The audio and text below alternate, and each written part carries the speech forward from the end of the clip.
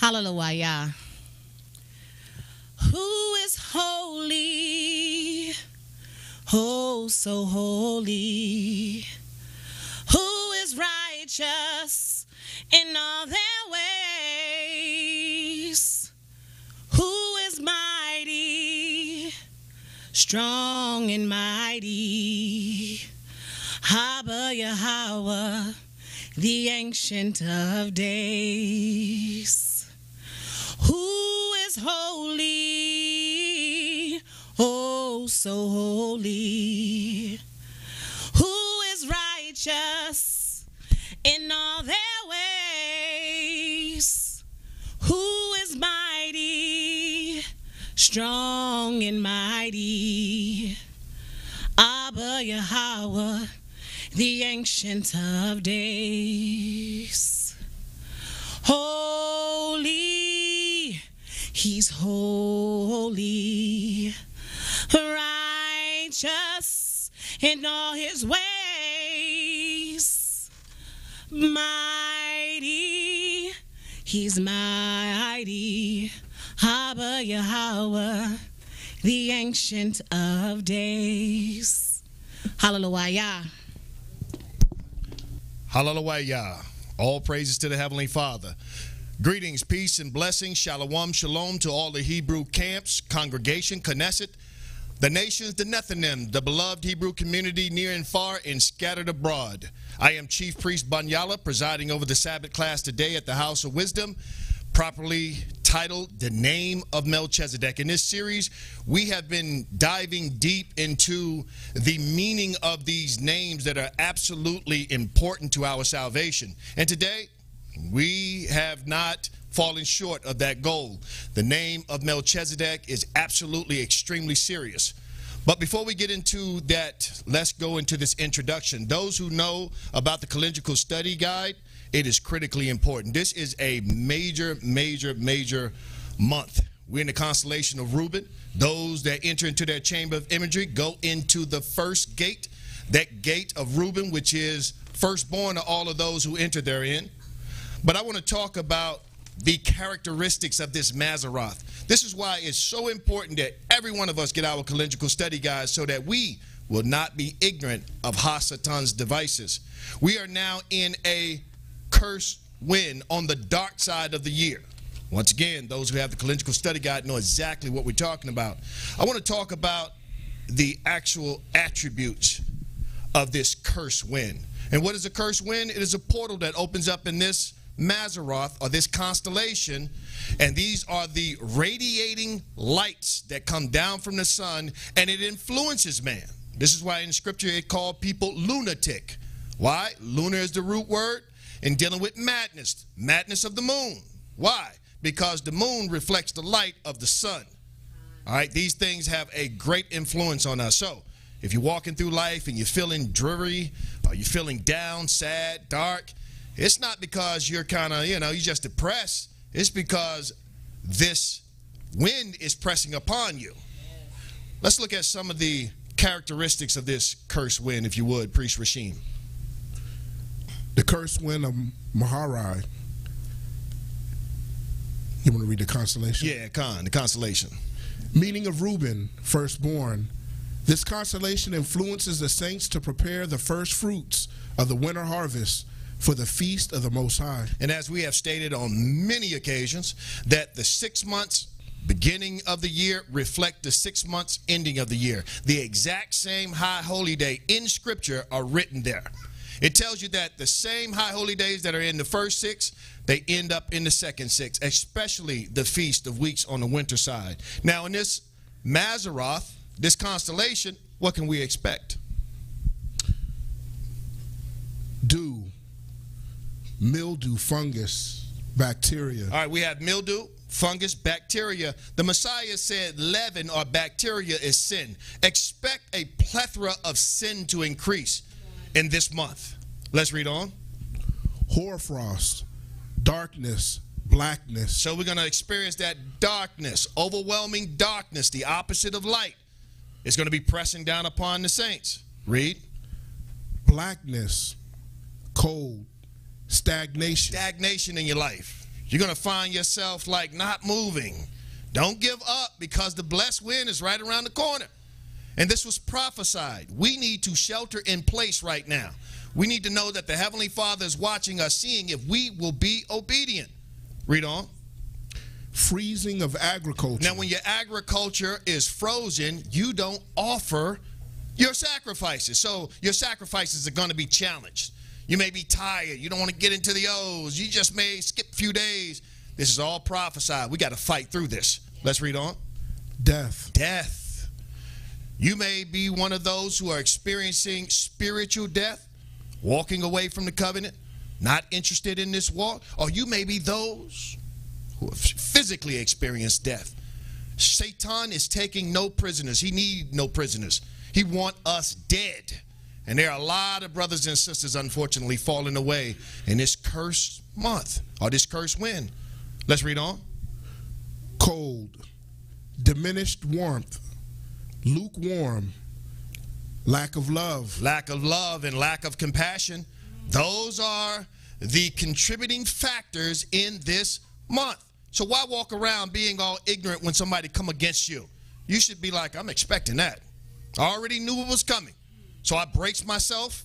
I fortified myself. I'm walking circumspect because I have heads up, because I got the calendrical study guide. Let's read on. Snow, hindrance of harvest. We now have the hindrance, again, of you offering your tithes and oblations, sacrifices to the Heavenly Father. Continue.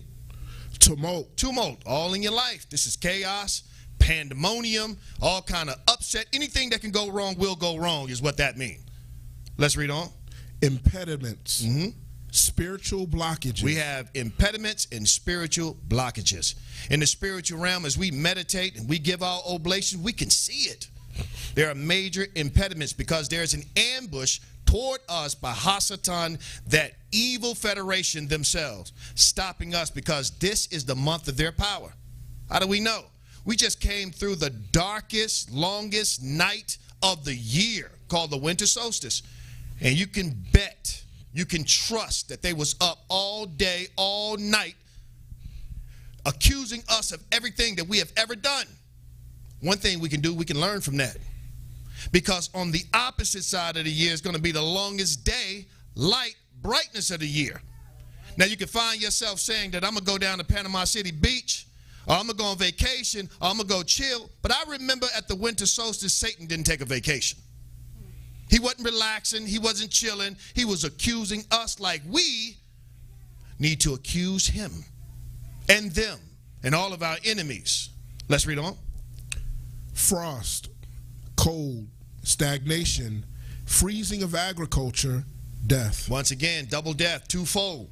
We now have right before us the Heavenly Father telling us through the book of Enoch that these are the things that you're going to experience in the month of Maharai. So protect yourself, stand up, fortify yourself, walk circumspect, gird up the womb, the loin of your mind, and be ready to fight the good fight in this month. Don't be a victim. Let's get Matthew 24, verse 12, if you would, priest. You can drop that. And because iniquity shall abound. This is the reason for everything. Because iniquity, a.k.a. sin, shall proliferate. Read. The love of many shall wax cold. The love of many shall wax cold, like in the midst of the winter, freeze up. And we don't have love keeping commandment with one another. There's like this pseudo superficial keeping commandment with one another. We may say shalom, shalom, brother, but yet we'll still go and chide and backbite and lie and do all kind of other things that the Most High forbid. This is our time of fighting against Hasatan. Stand strong, understand, because iniquity, sin is proliferating. The commandments, the love for one another shall seize up. Paralysis have set forth in the midst of the children of Israel. Every person is out for his own belly, his own self. But where we're going, we're entering into a more communal setting. And I'm not talking about some little urban little get-together. I'm talking about the Heavenly Father is bringing the children of Israel together to make a grand exodus out of this great Egypt. And so now, today is the time for us to stand up, recognize what we're fighting against. Read that once again, priest.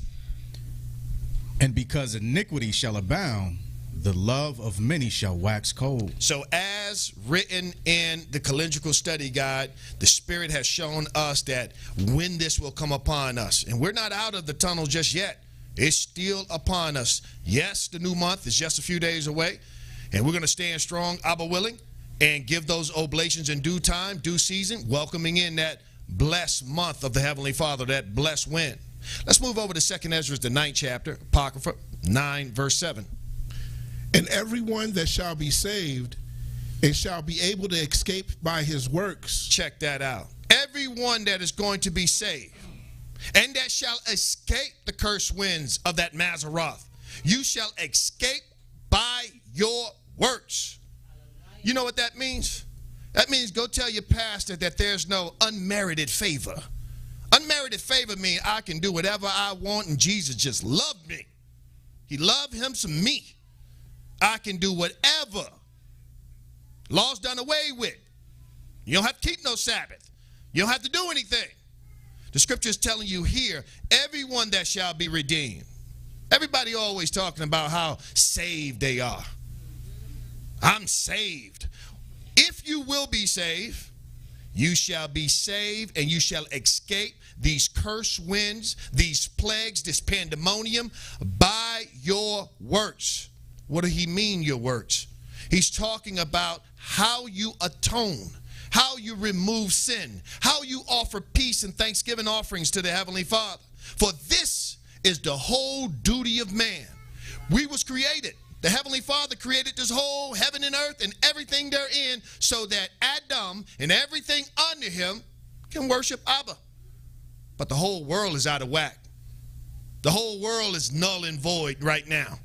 None doeth righteousness. So the Heavenly Father has deemed it in his heart to regenerate, recreate it, and pull out a remnant that want to serve. And he will give them the power to serve. Read on.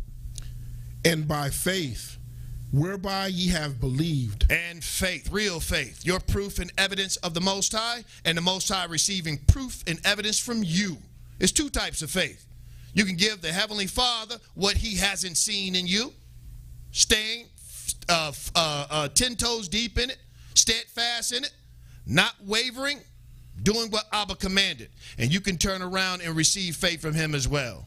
But this is how you will be saved, by your works and by your faith, whereby you have believed in this 7th covenant of Abba.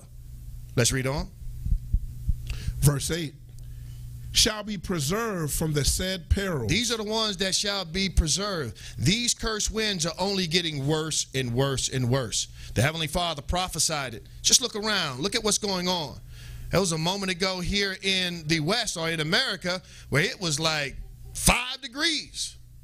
And then a week later, it's 75 degrees. The Most High is changing things up. You know what's happening? They're telling you that the poles are changing. All right, the North Pole, South Pole. They're saying that last year it moved 50 kilometers. And so they're not telling you that if the poles are moving north, what else is moving north? The equator. And what does that mean? The equator is moving closer to the city of Adam. When the equator lands exactly on the city of Adam, you know that the time has arrived. And so the Most High is shaking things up. And they turn around and tell you that global warming is causing it to move. No, the Most High is moving it and is causing the global warming. All right? You can't do this. You didn't do this. The Most High is doing it. So as the poles begin to shift, pay close attention. You'll begin to see the longitudinal lines, the latitudinal lines, and all of them begin to shift and move. They're all moving northward, where the equator will sit exactly on top of the city of Adam, as it was in the days of old. Read 8 again. Shall be preserved from said perils, and shall see my salvation in my land and within my border. So those who put in work, which simply means steadfast in their 7th covenant, offering those oblations, shall see my salvation in my land. What land? The nations will have you think that that is modern day Israel. That's not the case, my brethren. This is not where Adam was. This is where Noah went after the flood to the backyard of Adam's land. All right, we've covered this on many occasions. Check out the class we did about the city of Adam. The city of Adam is westward. The city of Adam is everything north of that equator. Dealing with North Africa, yes, all of Israel, Saudi Arabia, going all the way into India. All of that is Shem's land. Ham is south of that, Japheth is north of that. But the Heavenly Father is saying that there is a paradise, or there is a pleasant land, Eden, the most ancient of land, where everything started. And that's the city of Adam. And those who engage in work, those who have faith, those who believe unto the end shall be preserved from the foresaid evils. And the Most High shall transport them into the city of Adam within his borders. Let's read on. For I have sanctified them for me from the beginning. Most High said they was already set apart from the beginning of time. Adam knew who was going to enter into that land. So it may sound like you can do something, you can make a change, you can will your way there. Most High already know. And he will not lose any of his numbers. So let us in this class learn who is Melchizedek so that we all can have our sure footing, sure seat, and a ticket to the city of Adam. Let's bring forth the introduction. Shalom, House of Wisdom family. This is Sister Tierra with your announcements on this 29th day of Maharai in the constellation of Reuben. As we continue in this month, let us keep in mind all the feasts of the Most High. Most High willing, the priesthood will be gathering on this third day, so-called January 10th, for the first day of the 11th month of Benaiah. In this month, as Chief Priest mentioned, lies the constellation of Simeon, in which the Most High causes to grow. All of the saints are encouraged to join the priesthood as we offer the Most High his due sacrifices. And for members, if you're unable to join us in person, please do join us on the oblation line. We are also still in the Feast of Weeks. In this feast, the saints are commanded to send in their first fruits continually in preparation for the 50th day Feast of Weeks. Let us all continue to gain virtue in this Feast of Harvest. To register, please visit the Shekinah website at shekinah.com/feast registration. We look forward to seeing you all then. To stay abreast of all of the upcoming Memorial Days and High Holy Days, visit the calendar page on the website to get your copy of the 2022 through 2023 Calendrical Biblical Study Guide. Although the year is concluding, this guide still contains pertinent information concerning our tithes, laws, statutes, and commandments, and this guide, once again, can be procured at shekinah.com/calendar. In this time, as previously mentioned, we must continue to fill the storehouses by sending in our tithes. So the priesthood of the House of Wisdom has worked diligently to provide all of the tithe goods needed. So we have worked to provide the flour for the meat offering, the drink offering. We have wines available. We have both alcoholic and non-alcoholic wines available in a few different varieties. We have the olive oil, as well as the salt. We have a Himalayan salt and a black lava salt, as well as the incense. Both the frankincense and the myrrh are available on the website, once again at shekinah.com/tithes. If you have placed orders for personal tithe use, then they will be arriving to you shortly. If you enjoy all that the House of Wisdom puts out, in addition to your tithes, please do send in your free will offerings. These are monetary donations of any amount so that the gospel of peace may continue to be spread. And to send in your donations, visit shekinah.com/donate. As we continue in this winter season, it is important that we maintain our physical health as well as our spiritual health. So the House of Wisdom does offer two products. We have both the living waters, in the double ONYX, which is rich in fulvic minerals, and colloidal metals, as well as the temple blend. We do all use most of these, or both of these, and they are available on the website at shekinah.com/health. As we've previously mentioned, True Fringe has been expanded online, and so now we have a few different items to show. We have the vests, which have the emblem on the back, as well as are bordered, and we have the long sleeve t-shirts in a few different colors, as well as the skull cap beanies, which you can see here. We also have the jean jacket in another color in the skull cap beanie.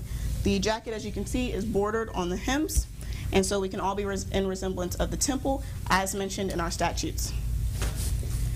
So, In addition, for all those interested in joining the ranks of the priesthood, the pool is now open. Please visit shekinah.com/priest application to apply to join the pool. We will, most high willing, have classes available for all 3 divisions of the priesthood, being the priest, the porters, and the holy singers. And so we look forward to seeing all those who have shown interest. If you enjoy the Sabbath classes and would like to further your understanding during the week, the House of Wisdom offers a few other classes. We have the Daughters of Wisdom course, which meets every first day, which is so-called Sunday at 9 a.m. Eastern Standard Time. Sisters that are already in the class, do be advised that class this first day will be canceled or will be postponed until next week, most high willing. Please do check the chats for any updates concerning that. For our non-Israelite brethren, we also have Unity, which is United Nations and Tabernacles of Yahweh, which also meets on first days, or so-called Sundays, at 9 a.m. Eastern Standard Time. Also, for all, we have the weekly Bible study on 4th day, or so-called Wednesday, at 7 p.m. Eastern Standard Time. And all those who join are able to sharpen their understanding of the 7 pillars of wisdom and gain other practical knowledge. And for those that have registered for membership online, we have seen all of those files, and we are currently working on opening up the official membership. Abba willing, when it is available, we will release it and release all the proper channels so that we can get that rolling. If you have any questions, comments, or inquiries, please email the correspondence team at houseofwisdom@shekinah.com. Once again, that's houseofwisdom@shekinah.com. And most high willing, one of the members of the correspondence team will be with you at their earliest convenience. Please don't forget to like, comment, subscribe, and share all of the videos so that we can continue to grow the channel and spread the gospel of peace. And all of the aforementioned links can be found in the description box of this video. So I will now direct your attention back over to Chief Priest Panyala for the name of Melchizedek. May the peace offerings be multiplied to you all. Shalom. Shalom. Again, those who have their calendrical study guide are well prepared for the tumults that are thrown at us daily by the adversary. We know exactly what to do. We know exactly what hour to enter into so that we may be afforded that protection from Abba. Now, we are in the 5th week of the Feast of 7 Weeks. We're ending the 4th week. Now, these 7 weeks are a resemblance to the 7 ages of creation. So in every one of the week, it behooves you to put in your chamber of imagery what befell the saints during those times. And Priest Rashim went through last week the name of Satan, Ha-Satan, how that in the 5th age, in that 5th age, we had Behemoth and Leviathan rebelling against Abba because they did not want to bow down to the younger one, which was Adam. Go listen to the class if you want the details. But what does that mean for us? That we should be on the lookout for being rebellious, stiff-necked, proud, arrogant against Abba. Look at all the things that the adversary is hurling out at us. All manner of darkness and death and rebellion. So we need to be stoic, we need to be steadfast, and we need to be compliant and acquiescent to the will of the Heavenly Father in the 7th covenant. With that said, let's end the introduction and let's begin the class, the name of Melchizedek.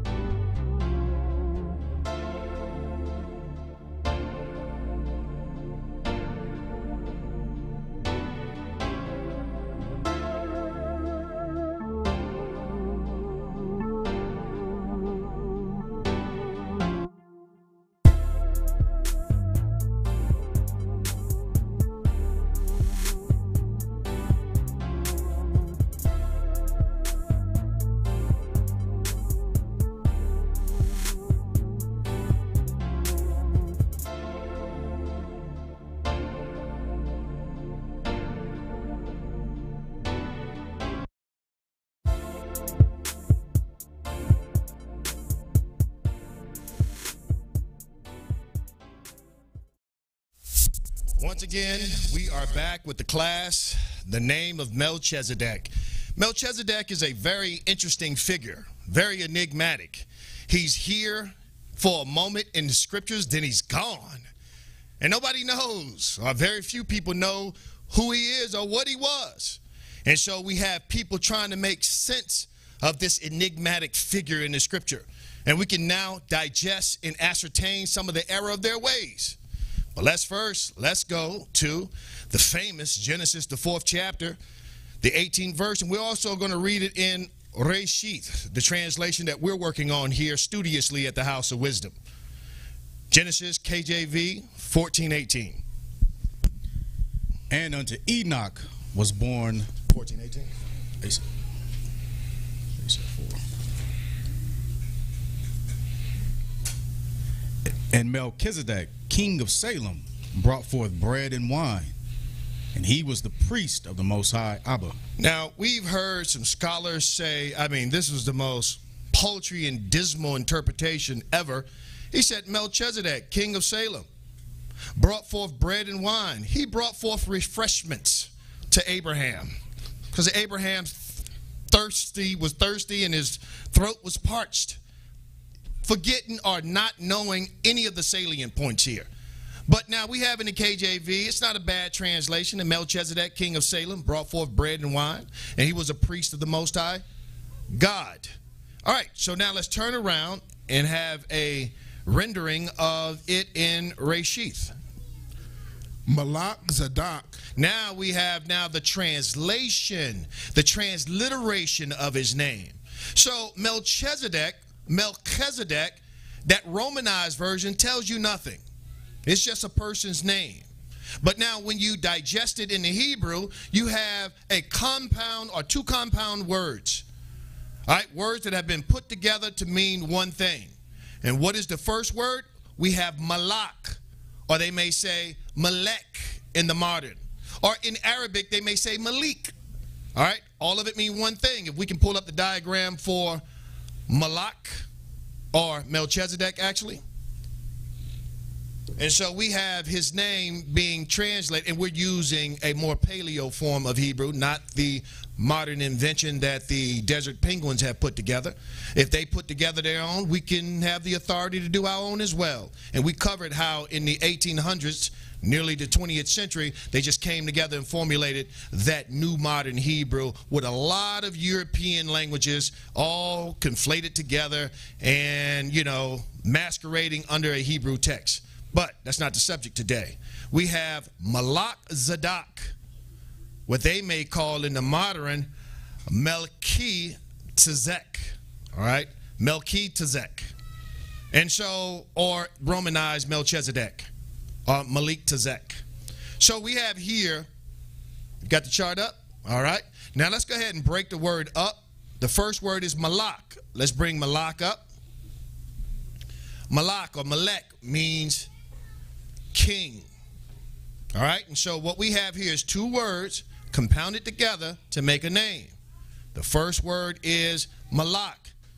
Now we're going to bring up the second word, which is Zadok. Or some people from the paleo may remember Tazadok. All right, Zadok, which simply means righteousness. All right, righteousness. So bring these words, compound them together. What do you have? You have King of Righteousness. Absolutely. All right, and now in the Hebrew, the name is mentioned twice. And anytime you see the name mentioned twice, it is for you to say it in its compounded form and then also to translate what it means. The Heavenly Father don't want you to just look over and call him Jimmy or John or whatever. He wants you to know what is the meaning of that name. So let's read it again in Reshith 14:18. Melchizedek, King of Righteousness. So now Melchizedek, which was the King of Righteousness. What about this King of Righteousness? Being the King of Peace. He's also known as the King of Peace. Now, for us in the Seventh Covenant, this comes easy. We know exactly what that means. Other folk make you think that that means he was a very tranquil priest. He was very gentle and soft-spoken, and he just passed out lilies and daffodil and candy wherever he went, making peace. That's not what it's talking about. This is Melchizedek, a righteous king, king of righteousness, being the head over what? Let's finish it. Peace offerings. He was over the peace offerings of Abba. And those who are acquainted with the ecclesiastical order and rites, we know that the peace offering is the ultimate sacrifice you give Abba, tethered with a propitiation of incense on the golden altar. He was over that. And what did that make him? Let's read. Brought forth bread and wine offering. So look at what he did. Noticeably, check out what's missing. He brought forth bread and wine. Where's the beast? Where's the lamb, the ram, the turtle dove? It's not there. Oh, are we in some New Testament Matthew, Mark, Luke? No. We in Bereshith, as you call it. We're in Genesis, and the man is here giving the original sacrifice with bread and wine. And we're going to conclude it with a return of Melchizedek, bringing back the bread, bringing back the wine, showing us that this is the original acceptable sacrifice of the Heavenly Father. Even though we have gone through and transitioned through 7 covenants, the first covenant is the last, and the last is a resemblance of the first. And so, yes, in these covenants from Adam to Noah, they began to devolve. And then when Abraham came on the scene, Melchizedek met him right here and said, let me give you a taste of the original sacrifice. And then after him, Isaac embraced this covenant, then Jacob, and then Israel through Moses. 6 covenants. Now the Heavenly Father said, I have a final covenant bearer. His name is David. And his covenant shall be established, and the offering shall be with bread and wine, as we see David bringing on many occasions. And many of the prophets after him in that covenant bringing forth bread and bringing forth wine, engaging in oblations, not sacrament like the Catholics, engaging in an absolute sacrifice that's accepted to Abba. Let's read the 18th verse completely again. Melchizedek, king of righteousness, being the king of peace offerings, brought forth bread and wine offerings. He is the eternal high priest of the angelic watchers. This is what's missing. The word Elion at the end, they just kind of make it something benign. He is the chief high priest, the highest of all priests, over the angelic watchers. Who were the angelic watchers? They were the one that was here in the beginning, in the first age, the second, the third, the fourth, the fifth, the sixth. They was the one that created everything. But who was over all of them? As we translated Reshith, the first chapter, you find out that the word is Amar. But the simple translator looked at it and said, that just means talk. That just means say. But what was written in John 1:1? In the beginning was the word. Same thing as Amar, same thing as talk, same thing as say. They can't understand how deep and complex the Bible is. And so they just come with a thick veneer of gobbledygook. And we fall for it. And so this Amar, this word, Melchizedek, was there from the beginning. He is the one that said to the Elohim, make a covenant with the angelic federation in heaven and make a covenant with Ithretz in earth right now, because Abba said it through the Urim and the Thummim. Then he turned around and tell them, let's turn around and let's make the grass. Let's make the vegetation. Let's separate the land. Let's separate the water. And let us do all these things. This is the chief oracle speaking. This is Melchizedek talking. We're going to prove that emphatically today. And we're going to talk about some of the errors, once again, that some of our people and some of the older ones from back in the day have gone through and made that fatal kiss of death in comprehending who Melchizedek is. And I'm going to tell you, if you don't get Melchizedek right, you'll see, Abba willing, by the end of this class, that you are slated for hellfire. You are slated for damnation and being forsaken. It's unfortunate that there are some of us that just don't want to hear it. But it is what it is. We carry on, and we'll think about that later. We're going to read on. Let's finish that up. Actually, let's get it in, go back to where you were in Genesis 14:18, and we'll read 19 and 20. And he blessed him Joshua 10. and said, Blessed be Abram of the Most High Abba, possessor of heaven and earth. And blessed the Most High Abba, which hath delivered thine enemies into thy hand. And he gave him tithes of all. So we have Melchizedek, Romanized as Melchizedek, a king of righteousness, and being the king of the peace offerings, brought forth the bread of the bread meat offering and wine of the drink offering. This is not for refreshments. It's not because Abraham's throat was parched. It's because he was ready to offer a sacrifice. And when he did it, he raised up his hand and began to bless Abraham. This is what happens when you worship Abba in due season and in due time. You give your oblations unto him, and as stated in Ecclesiastes, the 50th chapter, you bow down at the end, and the Most High will send a blessing unto you. And we're not going to read the whole story. But the king of the Sodomites came and said, Abraham, you can keep all our wealth. You can keep everything. Just give us back this and that. Abraham said, you can keep all that trash.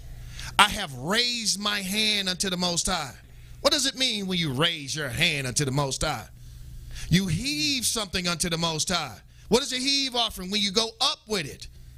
And what is a wave offering? When you wave back and forth. So in this particular instance, when you give to the Most High, it's simply a heave offering. And he said, I've raised my hand unto the Most High. Ain't no way in this world I'm going to take your trash.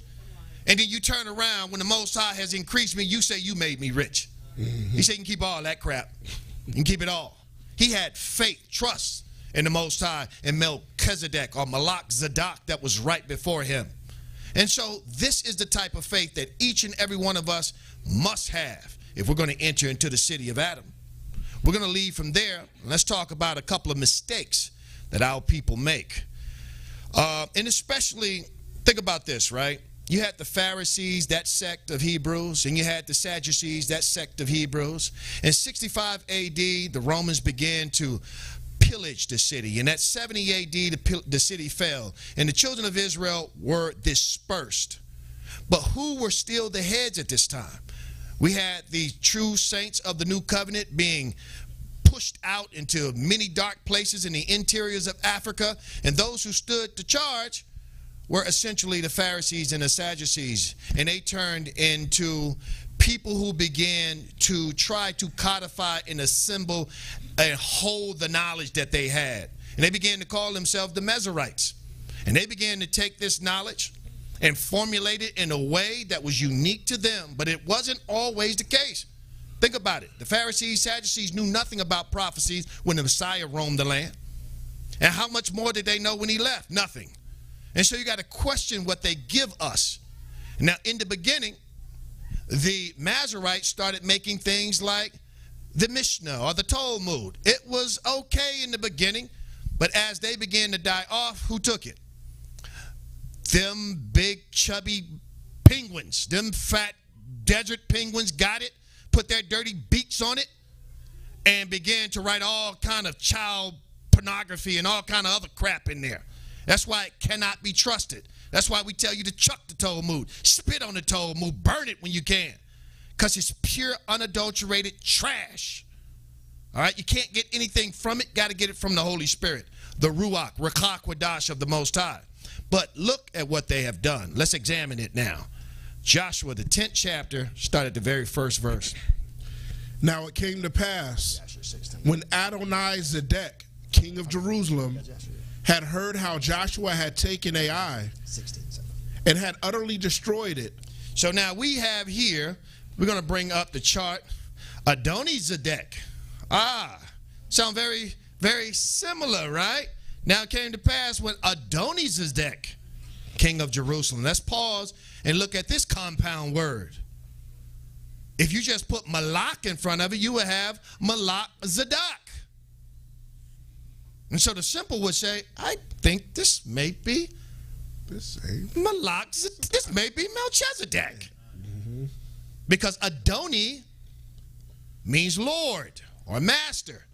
And so they try to conflate and say, Lord, master, that could mean king. It doesn't. all right, at all. And it makes no sense when you read the entire story. All right, we have, now it came to pass that Adonizedek, king of Jerusalem. Jerusalem, this is before David, Solomon, even the children of Israel were in the land. Why was there a city of Jerusalem? Because Noah knew where the Most High would place his name. And when he began to disperse the land to Shem, Ham, and Japheth, he knew that the place where the Most High would receive the peace offering, he placed it there, and he gave it to his children. But the children of Cain, or Canaan, stayed in our land. And so they just positioned themselves to be evicted at a later point. They were not the indigenous people of that land. But that's not the subject today. Let's read on. As he had done to Jericho and her king, so he had done to Ai and her king, and how the inhabitants of Gibeon had made peace with Israel and were among them. Verse 2. All right, let's pause right there, and we're going to come back to that in a moment. We're going to move over to Jasher 16, verse 7. This is why we tell you when we read these books, you got to have a very, very strong filter. Because once again, those desert penguins have come in and put their dirty little beaks and began to assert things in there. It's not that the book is trash. The book was good. But they have had it for hundreds, if not over 1,000 years, to begin to adjust things, to try to make a sense of things. And so this enigmatic figure comes up in Genesis 14, and they just say, who is this guy? We don't know his background. We don't know where he went. We know nothing about him. Let's try to make sense of it. And what they did is began to mangle certain verses in the book of Jasher. Jasher 16, verse 7. And Abram heard this, and he rose up with about 318 men that were with him. And he that night pursued these kings and smote them. All right, so this is the same story found in Genesis 14 chapter. Let's jump down to the 10th verse. And Bera, king of Sodom, and the rest of his men that were with him went out with the lime pits into which they had fallen, to meet Abram and his men. And Adonizedek. Sound familiar? Adonizedek. And so what they did is extrapolated from Joshua 10 and said, oh, let's make that Melchizedek, conflate it and make it one. Once again, these are assertions by the hand of those unworthy to be doing any kind of translation whatsoever. Once again, they're trying to make sense. Look at the next verse. Just keep reading, actually. Verse 11. And Adonizedek, king of Jerusalem, the same was Shem. The same was Shem. Shem. It seems to me somebody once again tried to make sense of it.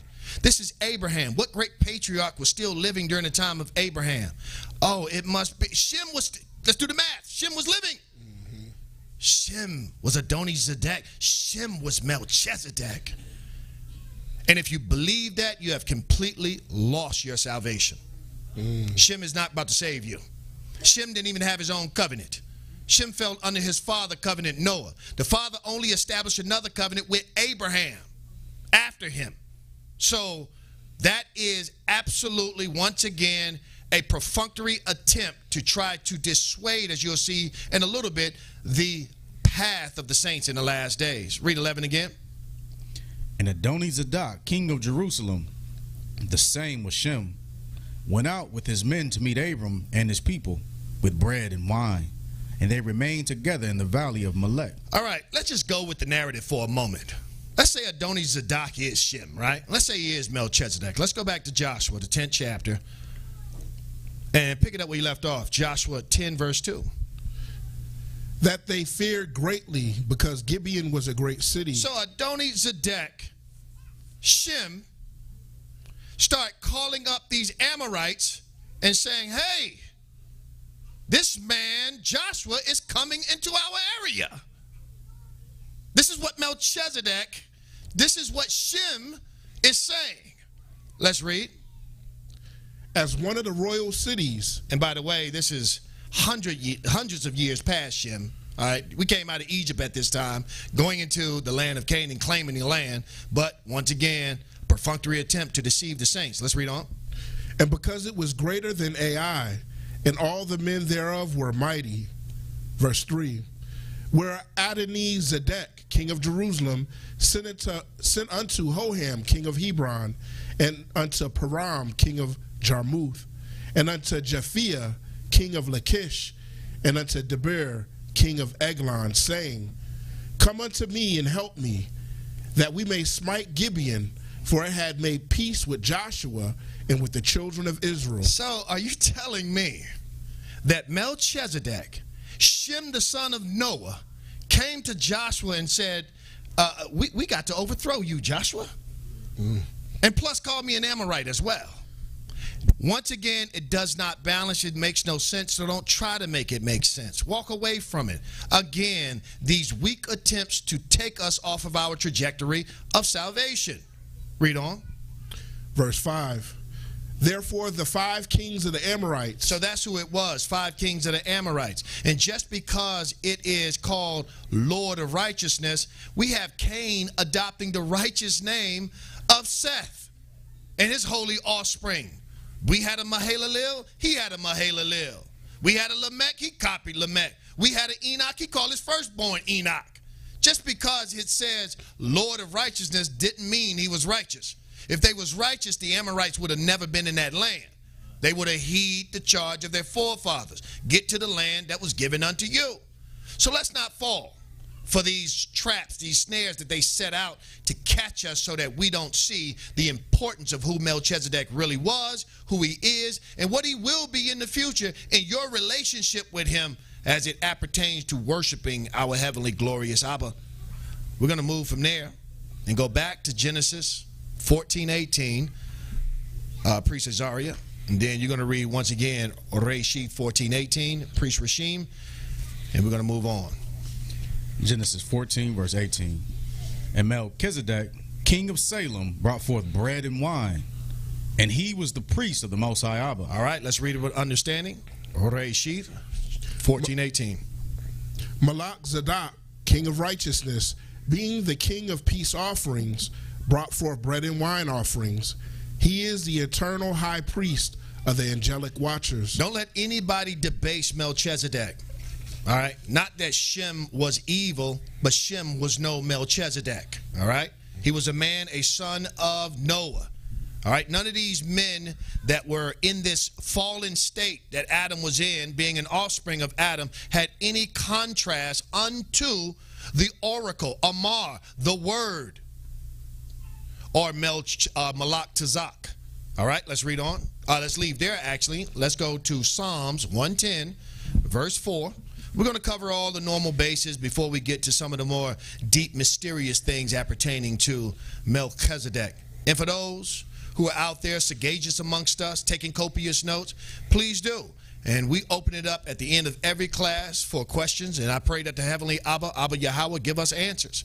And I'm actually exploring that we can actually get the phone back in here again. It's a little hard kind of, typing all these questions and whatnot, where you can just call in and live and get your questions answered, Abba willing. All right, let's read Psalms 110, verse 4, KJV.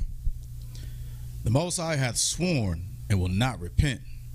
Thou art a priest forever after the order of Melchizedek. All right, so if we read it from the top, David is in his chamber of imagery, seeing the Most High talking to the oracle, talking to the word, and the Most High promising him a thing.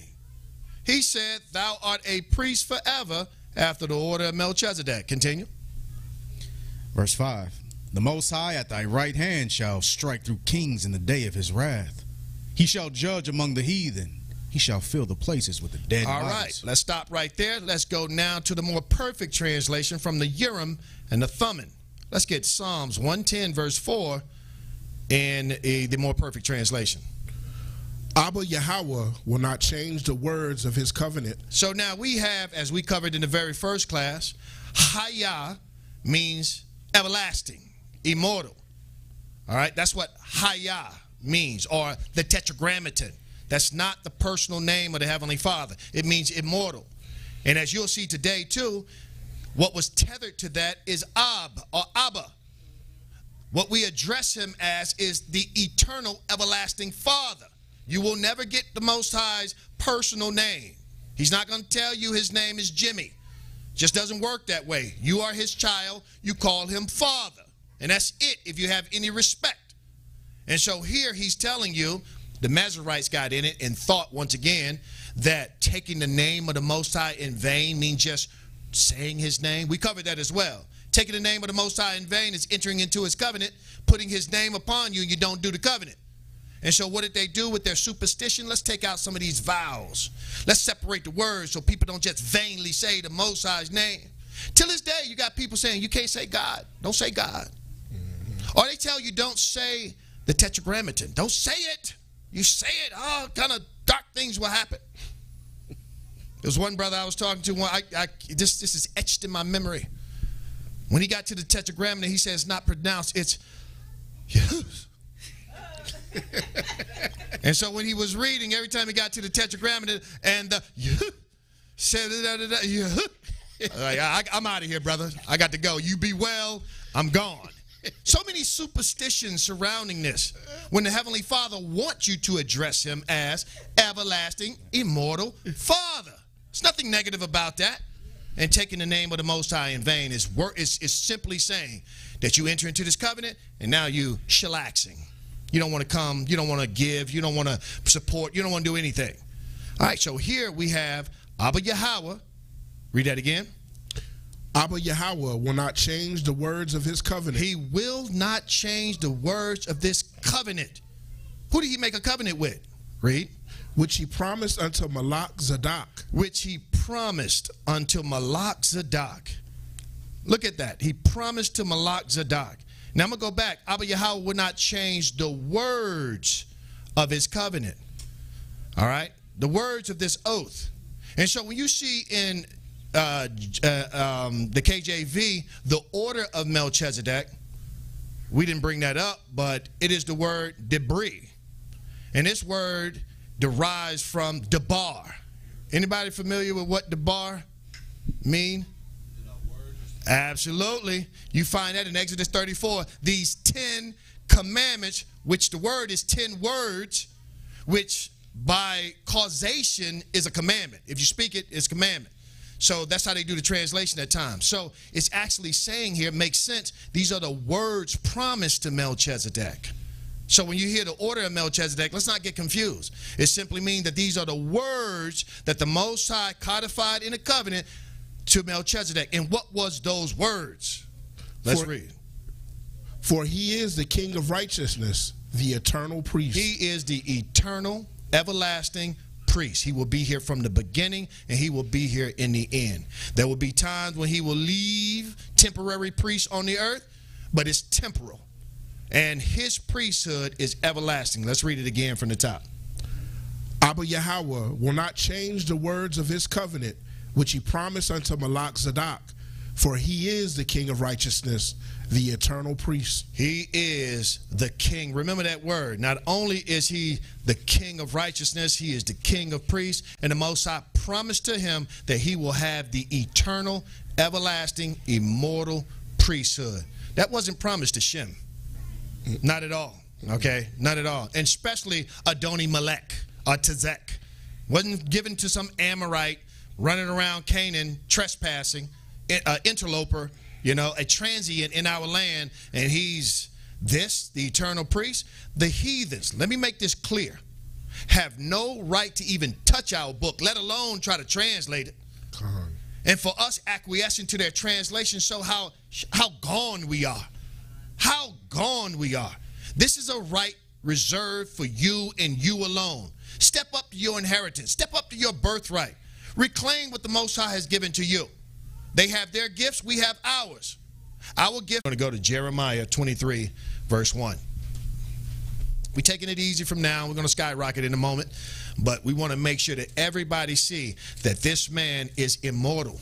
And time will not permit, as I said before, the Masoretes and some of the later Khazars came through and began to try to make sense of this enigmatic figure. And so what they did is say that, hey, this must be Shem. Being unspiritual is nothing wrong. When we find Gideon threshing wheat and under the Midianites, and who came to him? Was it Shem? That was an angel.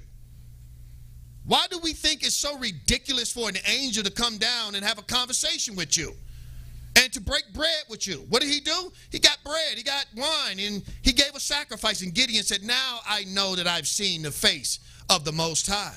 He was not the only one. Scores and scores of angels who met Abraham and Sarah and promised them that they would have a child. Angels.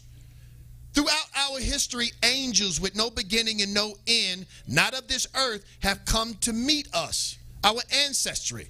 And then to turn around and say that that is a carnal man, once again, shows the limited spirituality in a lot of our people. And any Israelite proclaiming that Melchizedek is Shem, once again, anybody hearing that should literally get up and walk out after hearing this class, because you're going to see how important it is to have that immortal one advocating on your behalf. Genesis 14:18. And Melchizedek, king of Salem, brought forth bread and wine, and he was the priest of the Most High Abba. All right, so he's now once again exposing and showing the original sacrifices. If you have bread, if you have wine, this is that eternal sacrifice that you see secretly, mysteriously the saints doing throughout history. You'll see them talking about giving the calves of their lips, but they had the bread in their hand and they had the wine in their hand. You see Daniel looking out at his window at the 9th hour, 1,000 miles away in Babylon, praying to the Most High, wine in hand, bread over here, the calves of his lips, speaking to the Most High, giving his audible spiritual sacrifices. See, these sacrifices of that first covenant and the last covenant can be done in any captivity. The previous ones, though, you only can do in Jerusalem at the temple.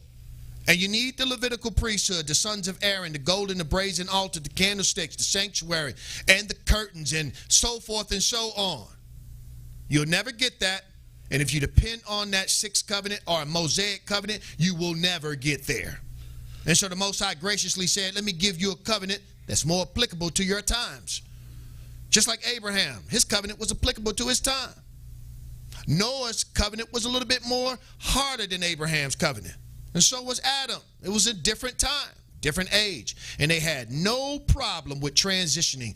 We're the only ones got a problem with transitioning. We hold Moses' covenant, or the covenant with Israel through Moses, as if it's an immutable thing. When Moses himself said, another shall come like unto me. Hear you him. This is temporary. This is going to come to an end. You guys going to go into slavery? How did Moses know you was going into slavery? Because he was the author of Deuteronomy 28:68. And before he died, he said, I know you barely kept it when I was here. After my death, how you wicked knuckleheads, how wicked will you get? And read, they have gotten tremendously wicked. Everything they saw, they wanted to worship it. I mean, anything moveth, they was worshiping. The rod that Moses used to heal them, later on, they was like bowing down to it. All right, the king was like, yo, burn that thing up. Israel, idolatry is our crack and meth. All right, we will worship anything somebody throw in our face. And if they promise you prosperity, double time we on it. And so Moses knew that we was going to recede into evilness, and the Most High will open up another covenant. Let's read on. Verse 19.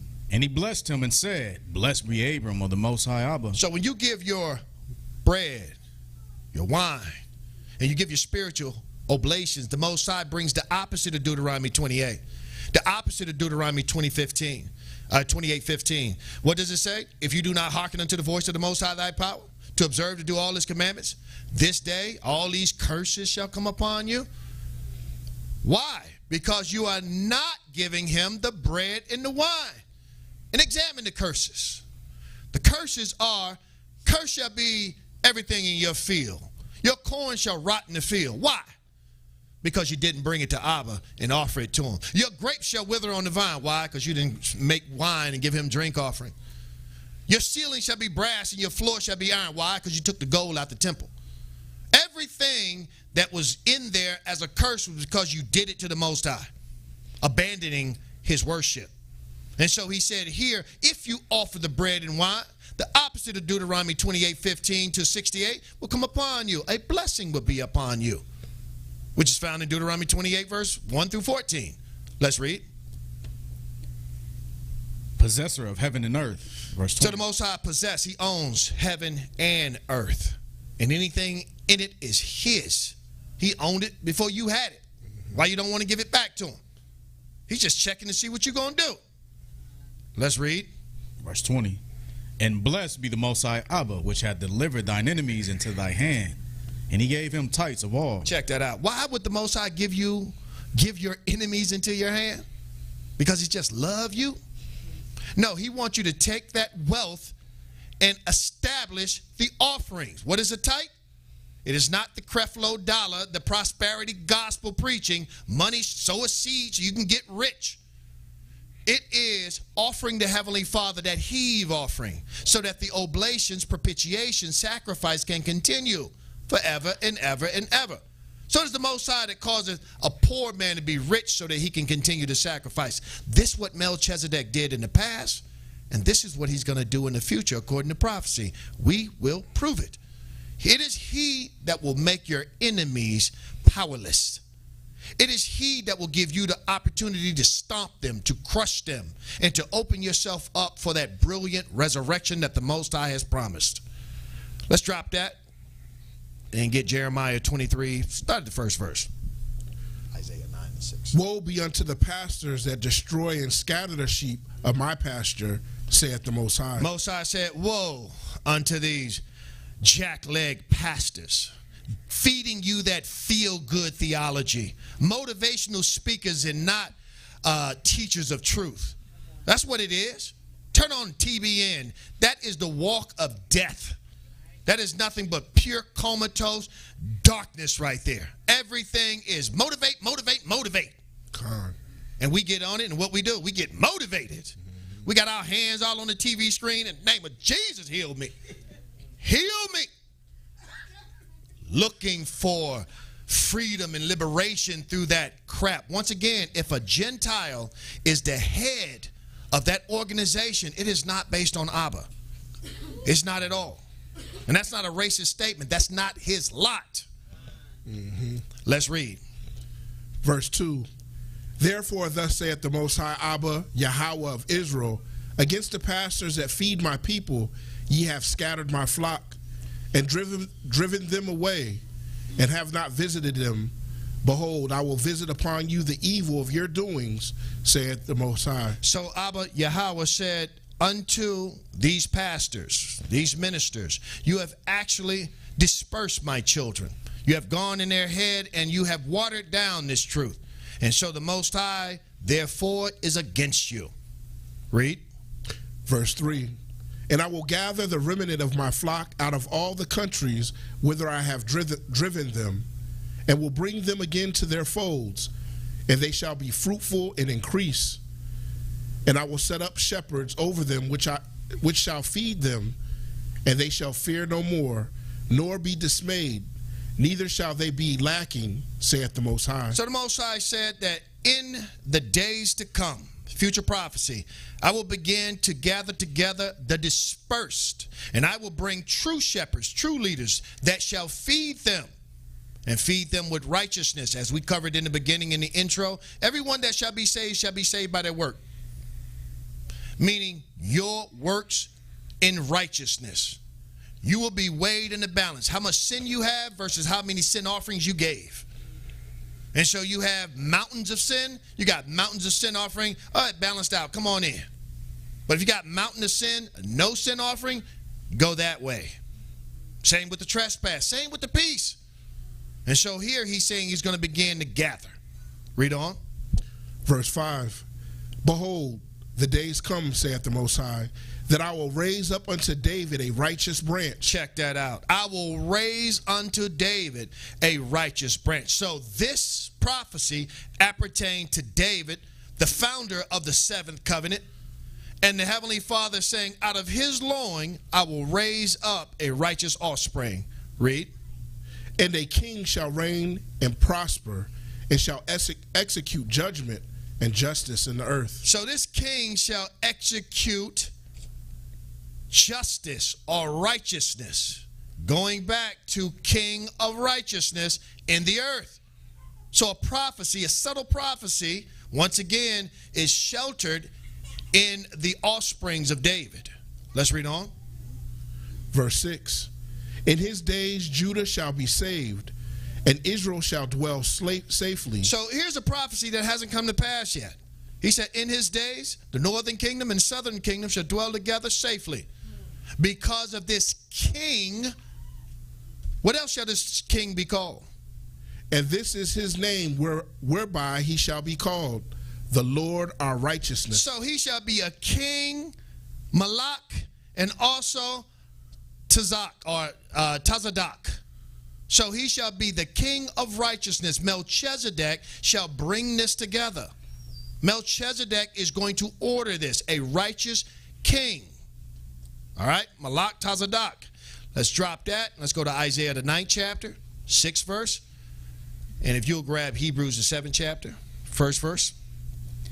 For unto us a child is born, unto us a son is given, and the government shall be upon his shoulder.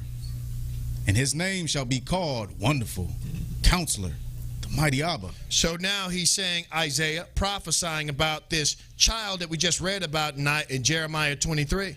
For unto us a child is born, unto us a son is given. And the government, that's the thing, the government, what is that? The kingship shall be upon his shoulder. Like rank on a general's shoulder, the government shall be upon his shoulder. Read on. The Mighty Abba. And he shall take on these names. This is the name he's going to take on. Wonderful. He shall be called Counselor. He shall take on, he's the word of the Mighty Abba. And who else? That last one after Mighty Abba? The Everlasting Father. Pay attention to that. What does that sound like? Let's marinate on that for a moment. You got Enoch? Yeah. No, you can keep reading. Everlasting Haya, Father, Abba, Yahweh Abba, or Abba Yahweh. And so here we see from the first class, the Heavenly Father is telling us that this is what you call him. All right, he's going to send Melchizedek to address this, to tell you, because he is the word. He's going to show you how to address the everlasting Father, Haya Abba. And what else? The Prince of Peace. Now, we already know what prince mean. Jacob was called a prince of the Most High, and men, what is the prince? It's the priest, absolutely, Ezekiel 45. So what do we have? Priest of peace. Melchizedek was the king, priest of peace offerings. And so this, once again, is forecasting the return of Melchizedek. He came here benevolently during the times of Abraham, but he was prophesied to come during the time of Judah and Israel and bring that dispersed nation who have been brutalized, beat down by these pastors. He's going to destroy them all and bring the remnant together. Melchizedek is going to do this.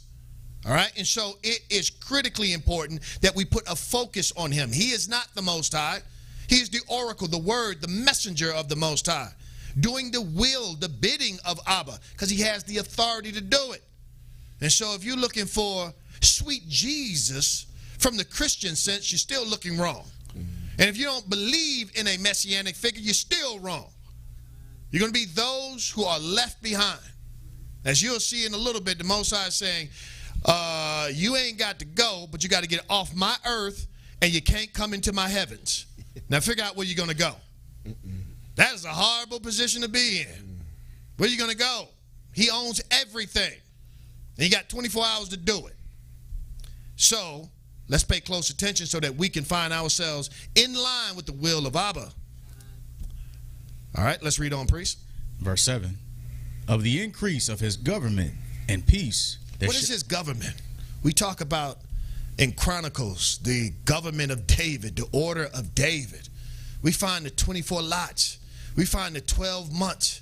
We find the morning, noon, and the evening. This is the government, that royal government that he has established. David didn't establish this. This was established from the days of old. This is why you find in the book of Adam and Eve that Adam was coming in the 9th lot. How he knew about the 9th lot? He came in the 24th lot of Maaziah. How he know about the 24th lot? Because they was here way before David. David was just giving that first covenant. It's the last covenant, and the last is the first. And so he didn't invent this. It was an inheritance that he received. And what an honor it is for us to walk within it. Let's read that again, priest. Verse 7. Of the increase of his government and peace there shall be no end, upon the throne of David and upon his kingdom, to order it and to establish it with judgment and with justice from henceforth even forever. The zeal of the Most High of hosts will perform this. All right, so we find here that David's kingdom shall be ordered and established with judgment and with justice, which means righteousness, king of righteousness or righteous king, from henceforth and forevermore. The zeal, the will of the Most High will perform this thing. And if the Most High will it, who can stand against him? Who can say, nah, I don't want that to happen? Nobody. And so we must be properly aligning our hope, salvation. We must understand from whence it comes. If you're hoping to be a multi-billionaire, your hope is skewed and misaligned. If you're hoping to get the biggest camp out there, your hope is skewed and misaligned. Somebody sent me something that a brother was doing on social media, talking about, who's your greatest teacher? Name 3 of them. Israel is evil. I mean, there's no other way of saying it. We are so embraced in this. It's almost like we think it's the Source Awards. Who's going to get the best teacher award? Here it is. Like Amos was saying, Zephaniah, boy, I'm going to beat you in your preaching, boy. I'm going to get you. I'm going to teach more deeper than you, Amos. A prophet, a preacher, a teacher of the Most High is concerned about getting out of here, not getting a teaching award, not pitting teachers against each other. You know, I don't know what these young Israelites be talking about. I know nothing about what they are into. I can't understand it. I don't understand their music. What's next? The Hebrew Music Awards? They probably got that. I don't know. All that stuff sounds like some young Jeezy, young Jock, some Kanye mixed with Jay-Z, and throw a Yahushua, Judah, here and there, and it's supposed to be cool. We're supposed to be singing psalms of praise to the Most High and not rocking out liquor, stuff you get drunk to. You're supposed to be singing in the midst of oblation if you got singing talents, and you should be trying to get out of here, not trying to receive some teaching award or pitting teachers against each other. Who doesn't matter. I didn't even see it. I hope nobody recommended House of Wisdom. Please don't. We want nothing to do with that type of madness that is pervasive amongst our people. We are looking for the return of Melchizedek. All right? And he's going to gather the dispersed of us, and he's going to begin to take us into the land of the inheritance, the boundaries of the Most High. All of that other stuff can stay right back here because it will burn. We're going to drop that, and we're going to go to Hebrews, the 7th chapter, and pick it up at the very first verse. For this Melchizedek, king of Salem, priest of the Most High Abba Yahweh, who met Abraham returning from the slaughter of the kings. Once again, it's so important that we have a better, more perfect translation, because some can take this for Melchizedek, king of Salem, Virginia. Like, it look like a town right there, and some think it's a town. But Salem, or Salim, is nothing but shalom, shalom, peace. And peace, as Gabaria covered in the name of peace, simply means the peace offerings to the Most High. And when you say shalom to each other, you're saying, may the peace offerings be multiplied through you, brother or sister. And so he was the king over the peace offering, priest of the Most High. So he was a king and a priest offering the ultimate peace offerings to Abba. Read. Who met Abraham returning from the slaughter of the kings and blessed him. Verse 2. To whom also Abraham gave a 10th part of all, first being by interpretation king of righteousness, and after that also king of Salem, which is king of peace. Once again, Salem is peace, peace offerings, not a geographical location. So we have here the Heavenly Father is telling Paul to address this to the Hebrews, how great Melchizedek was and is and will be. And we need to put our focus on him. All right? Let's go to John 8 chapter and the 54th verse. Let's show you who this Melchizedek was. Yahushua answered, if I honor myself, my honor is nothing. It is my Father that honoreth me, of whom ye say that he is your Abba. Yet ye have not known him, but I know him. And if I should say, I know him not, I shall be a liar like unto you. But I know him and keep his saying. Your father Abraham rejoiced to see my day. Let's pause for a second. The Messiah was talking to the Pharisees, the Sadducees, and he admonished them. He talked about how he was conversing with Abba Yahweh. Then he turned around and said, your father Abraham rejoiced to see me when I saw him in my day. Read. And he saw it and was glad. He saw me and he was glad when he saw me. When did the Messiah meet Abraham? And when was Abraham glad to see him? I think we just read it in Genesis 14:18. These two are one.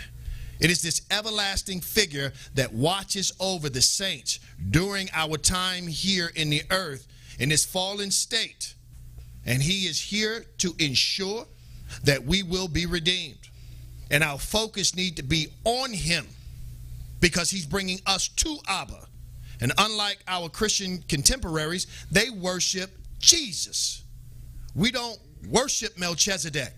Who worshiped the priest? Who worshiped Aaron? They worship Abba through Aaron or through his sons. They didn't worship Moses, they worshiped Abba through him. And so he claimed to be a priest and not Abba Yahweh. He came to teach you about Abba Yahweh. And so let us stand fast in understanding. Finish that. Verse 57. Then said the Jews unto him, thou art not yet 50 years old, and hast thou seen Abraham? They didn't understand what he was talking about. And these are the same people, after the destruction of the temple, try to codify and bring together the understanding of Scripture. They didn't understand. And so they just did a choppy job of trying to reserve it. And so it's our job not to just acquiesce to this stoic line of scriptures that they put out. We got to dig into it. We have to understand prophecy and understand the will of Abba. Let's go back to Hebrews 7. Let's drop that and pick it up in the 5th verse. And verily, they that are the sons of Levi, who receive the office of the priesthood, have a commandment to take the tithes of the people according to the law, that is, of their brethren, though they come out of the loins of Abraham. Verse 6. But he whose descent is not counted from them received tithes of Abraham, and blessed him that had the promises. All right, so we have here that verily they that are of the sons of Levi who receive the office of the priesthood have a commandment to take tithes of the people according to the law, that is, of their brethren, though they came out of the loins of Abraham.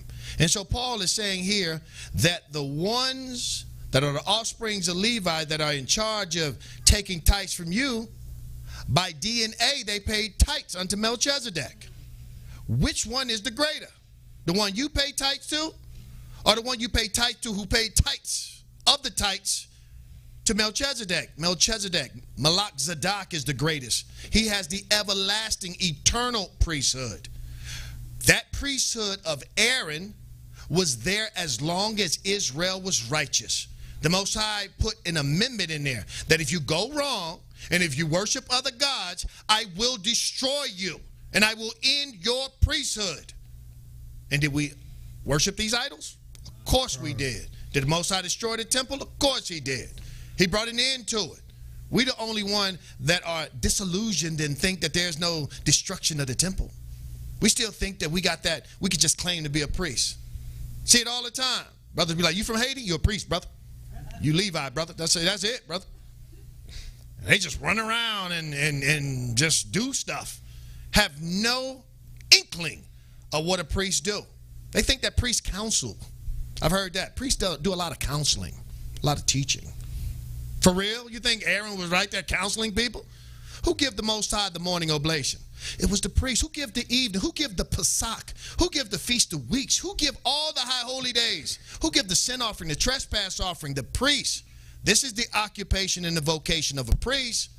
And so the Heavenly Father is saying you are incapable of doing it in that 6th continuous covenant. It is disannulled. Let's embrace a new one. Like Abraham embraced a new one. He left Noah's covenant and embraced his own. Isaac did the same thing. Left his father Abraham's covenant and entered into his own. Jacob did the same thing. The Most High visited him and made a covenant with him. He left Isaac's covenant and embraced his own. And in that, the Most High visited Moses and saying, I'm going to establish this covenant with the body, the greater body of Israel. Let us not be hard-headed, stiff-necked, and be stuck in a covenant that's not applicable to us. All right, let's read on. Verse 7. Read 6 again. Verse 6.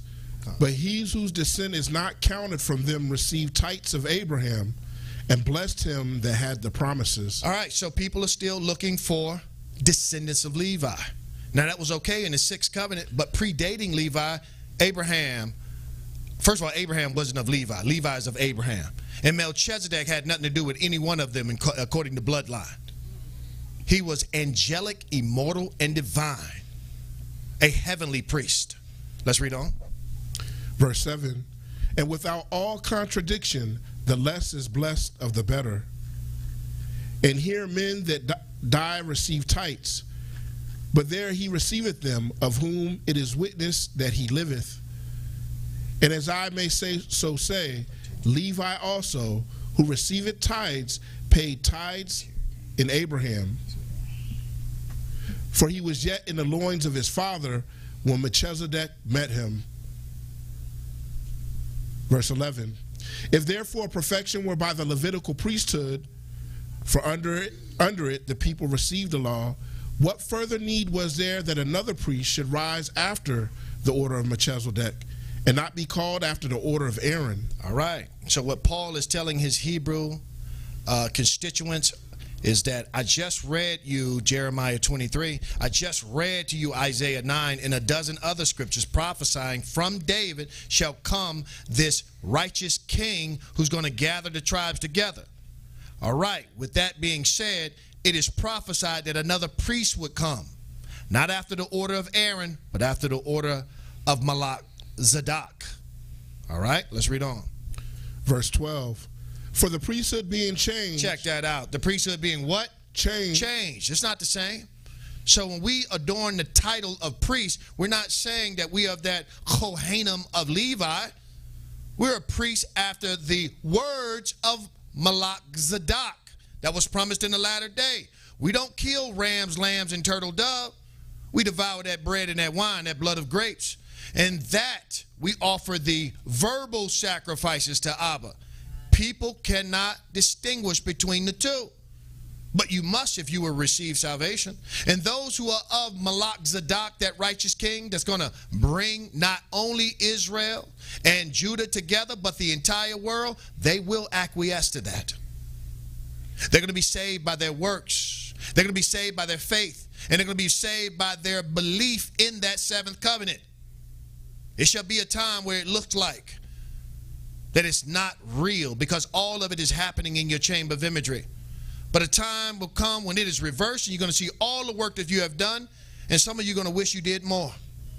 And some of you are going to be so thankful that you put in fire, you put in work, for you will inherit the kingdom to come. Let's read on. There is made of a necessity a change also of the law. Check that out. For the priesthood being changed, there is made of a necessity a change also of Torah. Torah means knowledge on how to sacrifice. It has nothing to do with wearing fringes, has nothing to do with any of the other countless 100 statutes. It is only sacrifice. But the Khazars got you thinking that this is, you know, wearing fringes or whatever. That's not. Law, look it up in the Hebrew, is Torah. Not the first 5 books of Moses. This is an idiom that they have thrown on that word. It simply means sacrifice. They'll try to refute it, but it is what it is. So here he's saying if you change the priesthood, then change how you sacrifice. How was the sacrifice changed? We don't need turtle doves like Moses had, nor lambs, rams, or bullock. We're going back to Melchizedek. What did he have? Bread, and he had wine.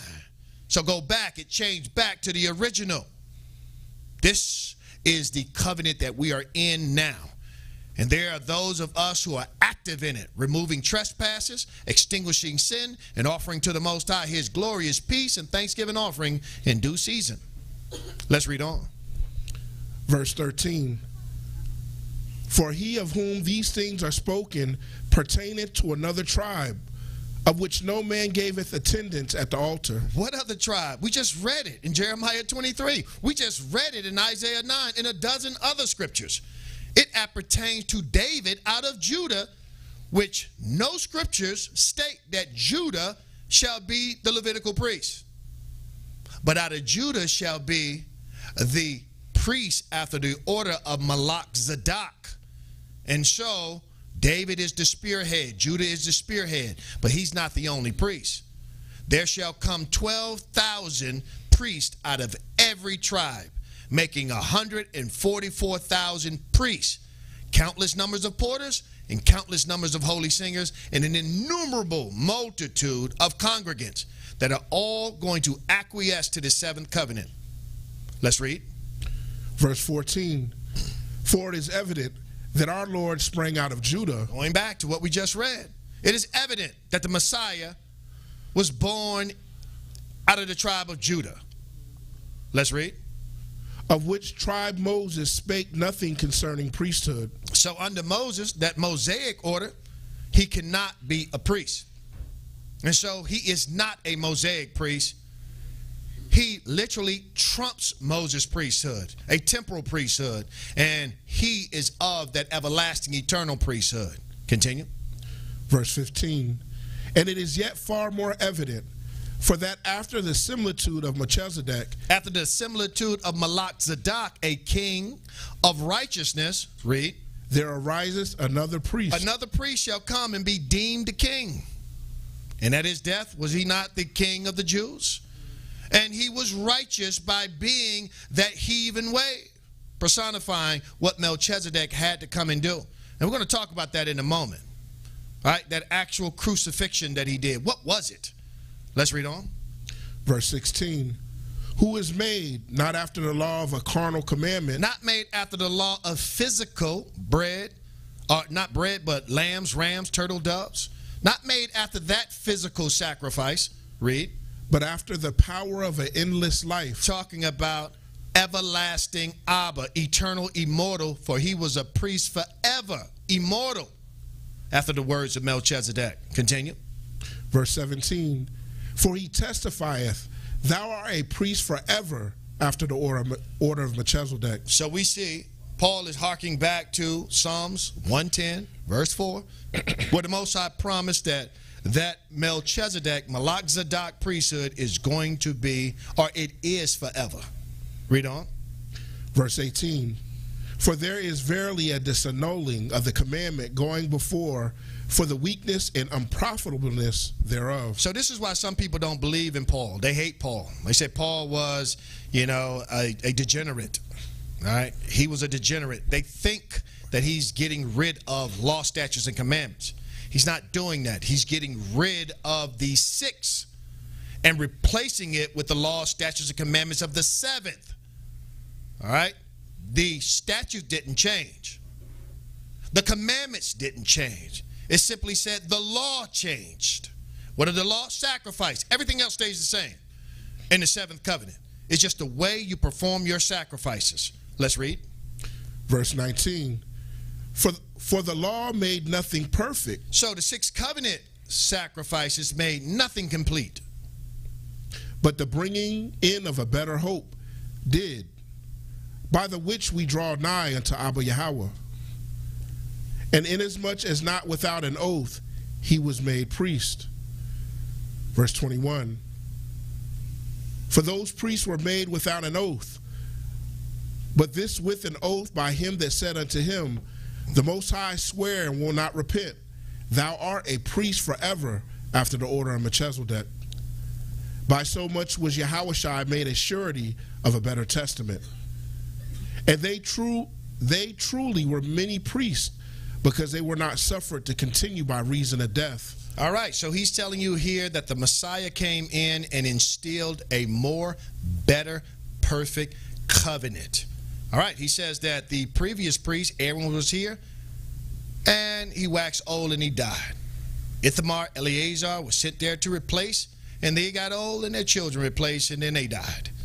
And it just goes on and on and on. He's saying here that he is immortal, angelic, divine, that oracle, Melchizedek, never ever ages, never get old. He is here forever, and everybody that comes in his order will never age either. He already said if you come in this order, you will obtain everlasting life, immortality, and you will be in this covenant forever. Let's read. Verse 24, but this man, because he continueth forever, hath an unchangeable priesthood. Wherefore he is able also to save them to the uttermost that came unto Abba Yahweh by him. All right, so you see these code words being used, immortal or unchangeable priesthood. The same thing that was given to Melchizedek was given to Melchizedek in the 1st century, who took on the name Yeshua, or Romanized Jesus the Christ. This is Melchizedek. He is the one that is going to unite the northern kingdom and southern kingdom and the entire world. Read on. Seeing he ever liveth to make intercession for them. That is amazing.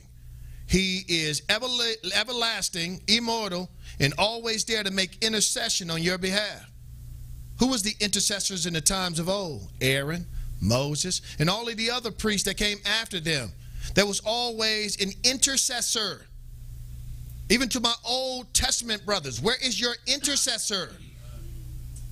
It was never, ever written anywhere that we came on our own and just worshiped Abba. The Most High winked at us at times when we were in captivity and allowed you to enter into the 7th covenant before time, but it was never, ever in the 6th covenant, Mosaic covenant, where you could just go grab you some bread, go grab you some wine, go up to the brazen altar with a ram, and start cutting it up, sprinkling it yourself. That's an abomination. That's anathema maranatha. You are cursing yourself.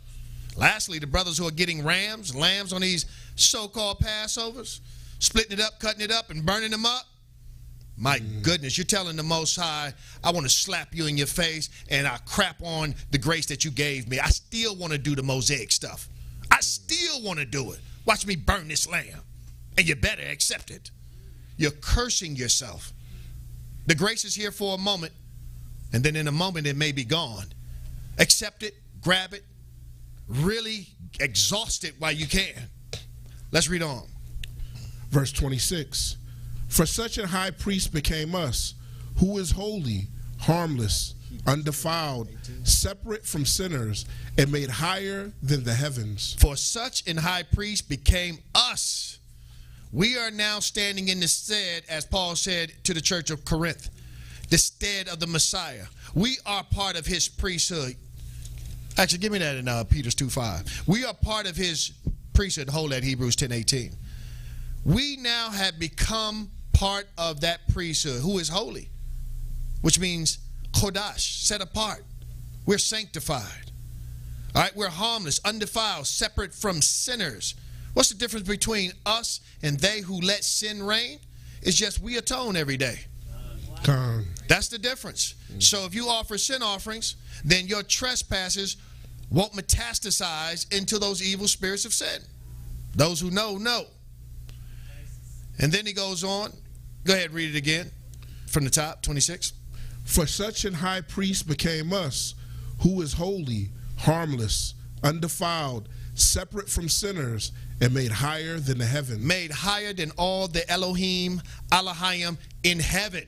He was there from the beginning, orchestrating, telling them to go here, go here. Why? Because Abba Yahweh said, go here and go there.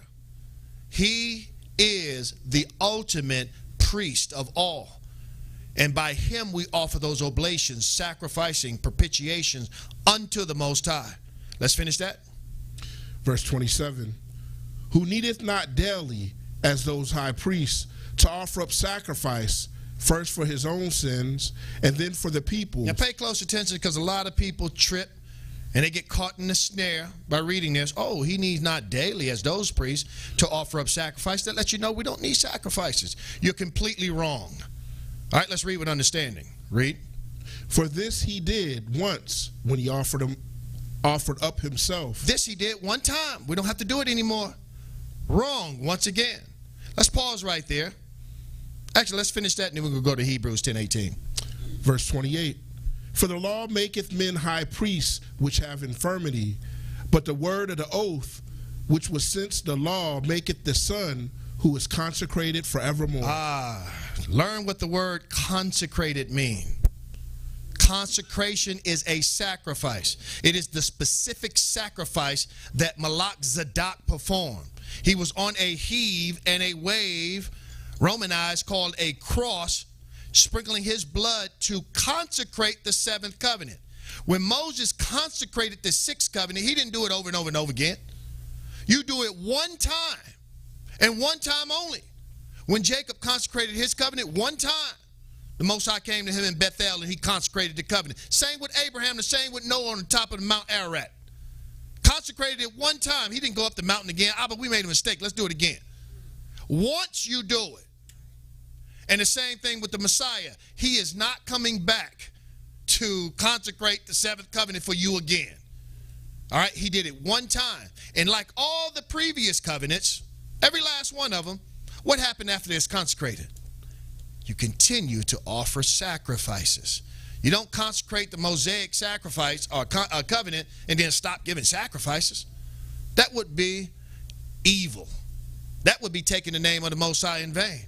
He placed his name upon you and said, give me my morning, evening, daily, weekly, monthly, new month, Shabbat. Usually they all done away with. You said we do it once.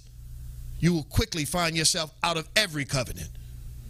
All right, let's get it real quick in Hebrews 10:18. Now where remission of these is, there is no more offering for sin. So where remission of these, what? The trespasses, there's no more offering for sin. Where? In the sixth covenant. All right, the sixth covenant remission is disannulled. And so you do not offer sixth covenant oblations anymore, is what the author is saying to the Hebrews. Read.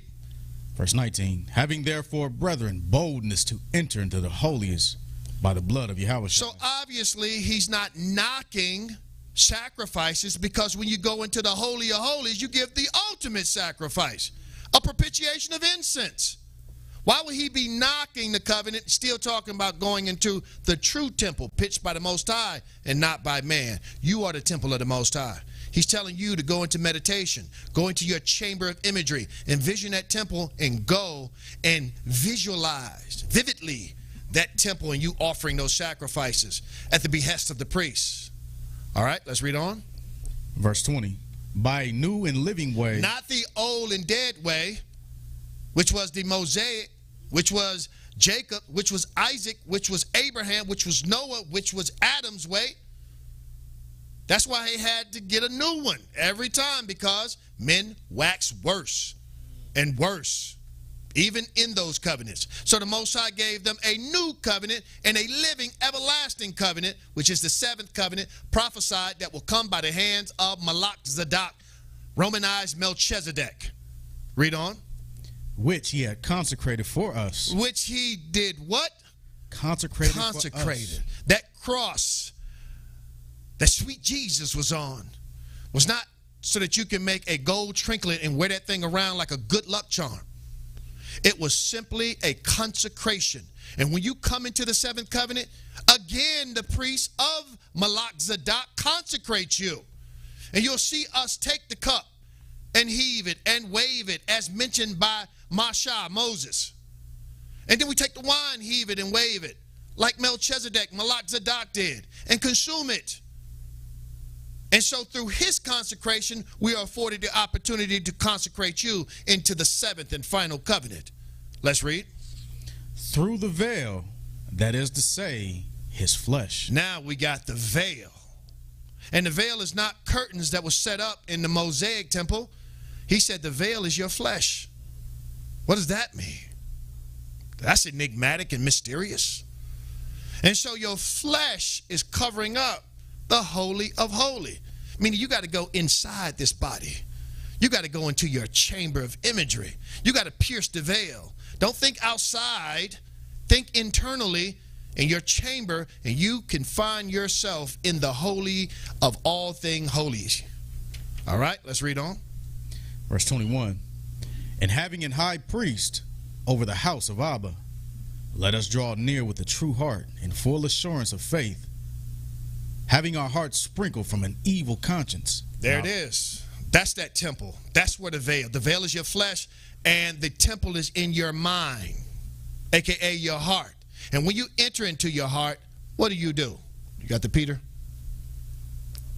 I got it. Oh, you got it? Okay, go ahead.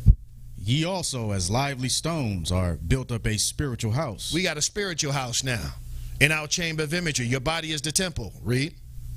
In holy priesthood to offer up spiritual sacrifices. Melchizedek, gave us the power to offer up what?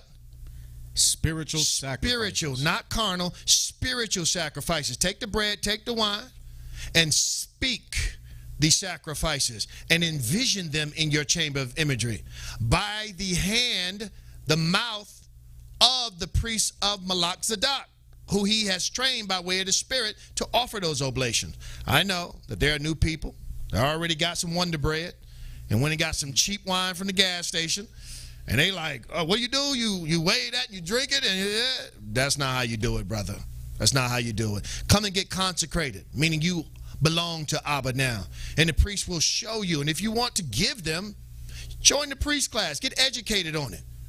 All right? It's written in Scripture that that there are 7 sons of Sceva saw Paul giving up those holy oblations. They was like, we can do that too. And they just went and started throwing up some bread and cakes. The Spirit came out and said, Paul, I know. The Messiah, I know. But who are you? And they beat them mercilessly. They went out butt naked and wounded, running down the street like maniacs. Don't play with it. It is a real thing. They are exorcising demons. That's what a sin offering is. I know it sounds scary, almost sounds Catholic, but it's in Scripture. They called themselves, the 7 sons of Sceva, the exorcists. Copying Paul.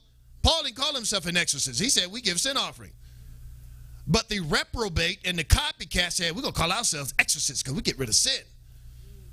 And so we get rid of sin, but it's by the power of Melchizedek, binding them and roasting them. And as a side note, the fire, the lake of fire that you read about in Revelation, the Catholics got it twisted. They got your mind focused on Dante's Inferno and you're going to roast in hell. All that is for those demons, all right?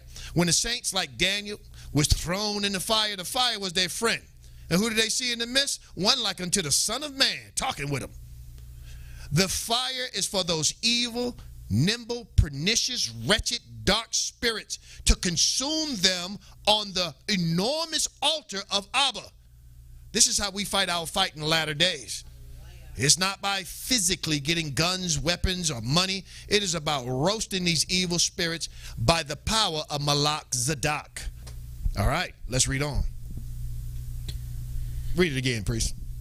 1 Peter 2, verse 5. Ye also as lively stones are built up a spiritual house, a holy priesthood, to offer up spiritual sacrifices, acceptable to Abba by Yahushua Christ. Acceptable by Melchizedek. This is how we offer those sacrifices. Let's go back to where you were in Hebrews 10. Let's jump down to the 29th verse before we move on. Of how much sore punishment, suppose ye, shall ye be thought worthy, who had trodden under foot the Son of Abba, and hath counted the blood of the covenant, wherewith he was sanctified an unholy thing, and hath done despite unto the Spirit of grace. Wow. So it is mentioned that those who despise that 6th covenant, the Mosaic covenant, died by men getting bricks and rocks and literally bludgeoning their head open and their brains oozed out in the street. He said, you think that's bad? How much more sore punishment going to come to those who overlooked and thought lightly of the covenant that Melchizedek has brought forth? that covenant that was graciously given unto you. It shall be pain that you have never ever heard of or seen before. The Most High said, don't fear them that can kill the body. Fear them that can kill the body and the soul. We ain't never seen our soul tormented. This is what the Most High is saying. We're going to get into that, Abba willing. So let us pay close attention to the grace that is given unto us. You still got Jubilees? We're going to slide over to the book of Jubilees 13:22 real quick. And yeah, we're going to read that. Then we're going to move over to the book of Enoch for those of you taking copious notes. Jubilees 13:22. And then we're going to finalize in Enoch 37. All right, let's read that in Jubilees. And in this year came Kedorlaomer, king of Elam, and Amraphel, king of Shinar, and Arioch, king of Selazar, and Turgal, king of nations, and slew the king of Gomorrah, and the king of Sodom fled. And many fell through their wounds in the vale of Siddim by the salt sea. And they took captive Sodom and Adam and Zeboam. And they took captive Lot also, the son of Abram's brother, and all his possessions. And they went to Dan. And one who escaped came, told Abram that his brother's son had been taken captive, and armed his household servants. For Abram, for his seed, 1/10 of the first fruits of the Most High. And the Most High ordained it as an ordinance forever. All right, so now we see the Genesis 14 story being reiterated again in Jubilees, that Abraham is meeting Melchizedek, and he instituted the 10th, the tithe, the heave offering to be something perpetual to the Heavenly Father. Remember what the heave offerings, the tithe are. It is you giving the victuals so that the offerings can continue forever. And we are in the winter feast of weeks, where you take the winter harvest and build up the storehouse so that the priests of Melchizedek can have the bread and wine, so that the peace offerings can continue forever. Let's read. That they should give it to the priest who served before him, that they should possess it forever. This is what Melchizedek did. He said, let me show you something, Abraham. Let me teach you about the 10th, the tithe, giving heave offerings to the Most High. This is a statute, a law actually, that's forever. Read on. Verse 26. And to this law there is no limit of days. That's amazing. This is an everlasting priesthood, and this law, by giving a heave offering to Abba, a tithe, has no limit of days. It will never expire. The Most High will always require this. Now, your pastor may tell you that the sacrifice is done away with. Your neighbor may tell you that. Some Israelites may tell you that. But remember, Melchizedek said this is forever. Let's read on. For he hath ordained it for the generations forever, that they should give to the Most High the 10th of everything, of the seed, and of the wine, and of the oil, and of the cattle, and of the sheep. All right, so in these dispensations of covenant, he said there's going to be different things that you're going to begin to allocate to the worship of the Most High. Acquiesce, submit yourself to the mandates of the Most High during that time. Read on. Verse 27. And he gave it unto his priests to eat and to drink with joy before him. So the Most High gave it to the priests to eat, break bread, offer peace and thanksgiving offerings with joy. Continue. Verse 28. And the king of Sodom came to him and bowed himself before him and said, Our Lord Abram, give unto us the souls which thou hast rescued, but let the booty of be thine. Yeah, 37:1. And Abram said unto him, I lift up my hands to the Most High Abba, that from a thread to a shoe latchet I shall not take aught, that this thine, lest thou should say, I have made Abram rich, save only the young men have eaten, and the portion of the men who went with me, Aner, Eshcol, and Mamre, these shall take their portion. All right, so again, I reiterate, Abraham said, you can keep all your stuff, you Sodomites. I want nothing to do with it. I have raised my hand to the Most High, and it is he that will make me rich or bless me or prosper me, because I offered my tithes, and what come behind offering a heave offering, the Most High will render you a blessing. And as we said from the onset, we are in the Mazzaroth of Reuben, which is a cursed portal bringing forth a cursed wind, I should say. And in the midst of cursed winds, you need a blessing. Yes. You know, we have to be like animals storing up, victuals for the winter. If you run out in the middle of a snowstorm, you just out. All right, that's it. And so the same thing with storing up virtue. You must have it so that you can weather these dark times and so that you can continue to pray until it pass over you. And we just a couple of days away from entering into the blessed wind. And so we are anxiously anticipating it. All right, we're going to move from there. We're going to go to the book of Enoch, 37th chapter. We're going to pick it up in the first verse. The second vision which he saw, the vision of wisdom, which Enoch the son of Jared, the son of Mahalalel, the son of Canaan, the son of Enos, the son of Seth, the son of Adam saw. And this is the beginning of the words of wisdom, which I lifted up my voice to speak, and to say to those which dwell on earth, hear ye men of old time, and see ye that come after the words of the Holy One, which I will speak before the Lord of spirits.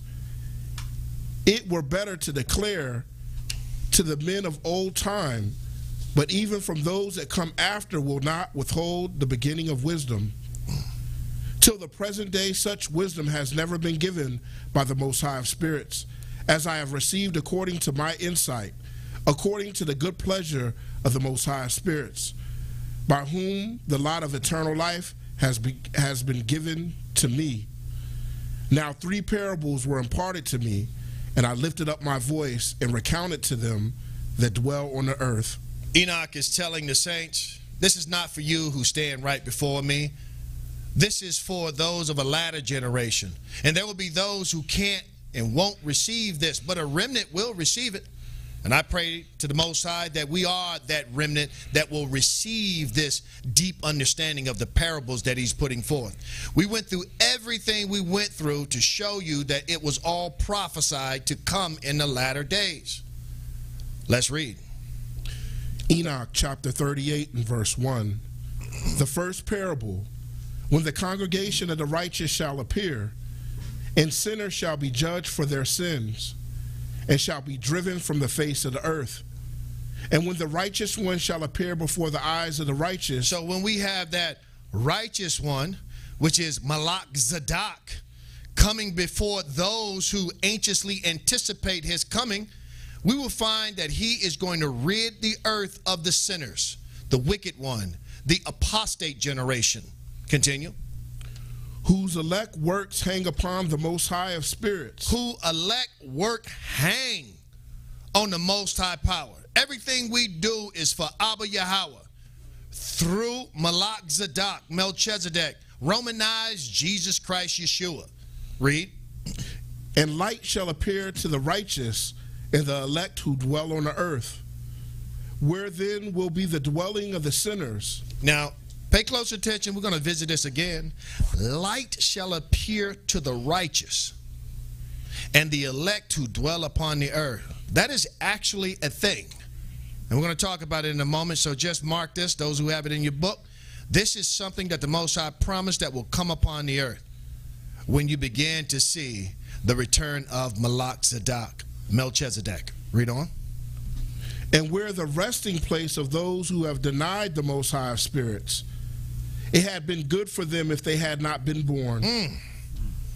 Verse 3. It was better if you were not even born, because of the pain and the suffering that you will receive who reject Abba.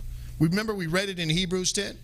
How much sore punishment going to come upon you who reject this covenant of grace and do spite to the spirit of grace, who hate it, talk against it, make up stuff.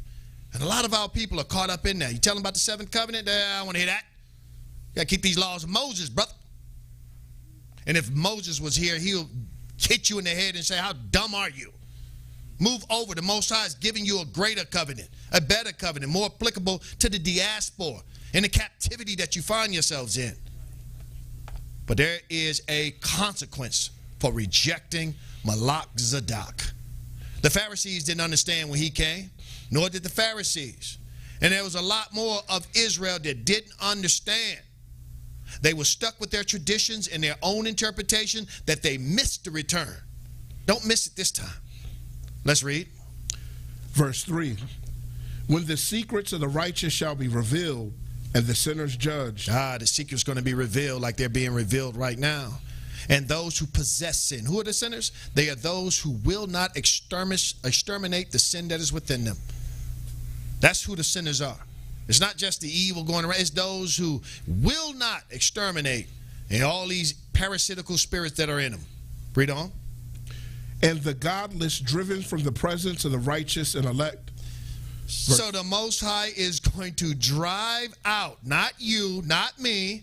It's not going to be our money, nor our guns. Going to turn around and drive out the wicked. You will see Melchizedek returning with incalculable multitudes of angels fighting on our behalf. Let's read. Verse 4. From that time, those that possess the earth shall no longer be powerful and exalted. Wow. Those who run around in the G20 summit, those who sit at the World Health Organization, the United Nations, and NATO, and all, they are going to have no power whatsoever. None. You cannot fight against the angels. Be patient. Wait upon the Most High. He sees everything. We must acquiesce to his will. Continue. And they shall not be able to behold the face of the holy, for the Most High of spirits has caused his light to appear on the face of the holy, righteous, and elect. Verse 5.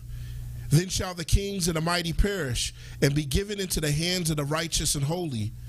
And thenceforward none shall seek for themselves mercy from the Most High of spirits. All right. Let's go real quick, Azariah, Priest Azariah, Daniel, the 8th chapter, I believe. And let's cover that real quick.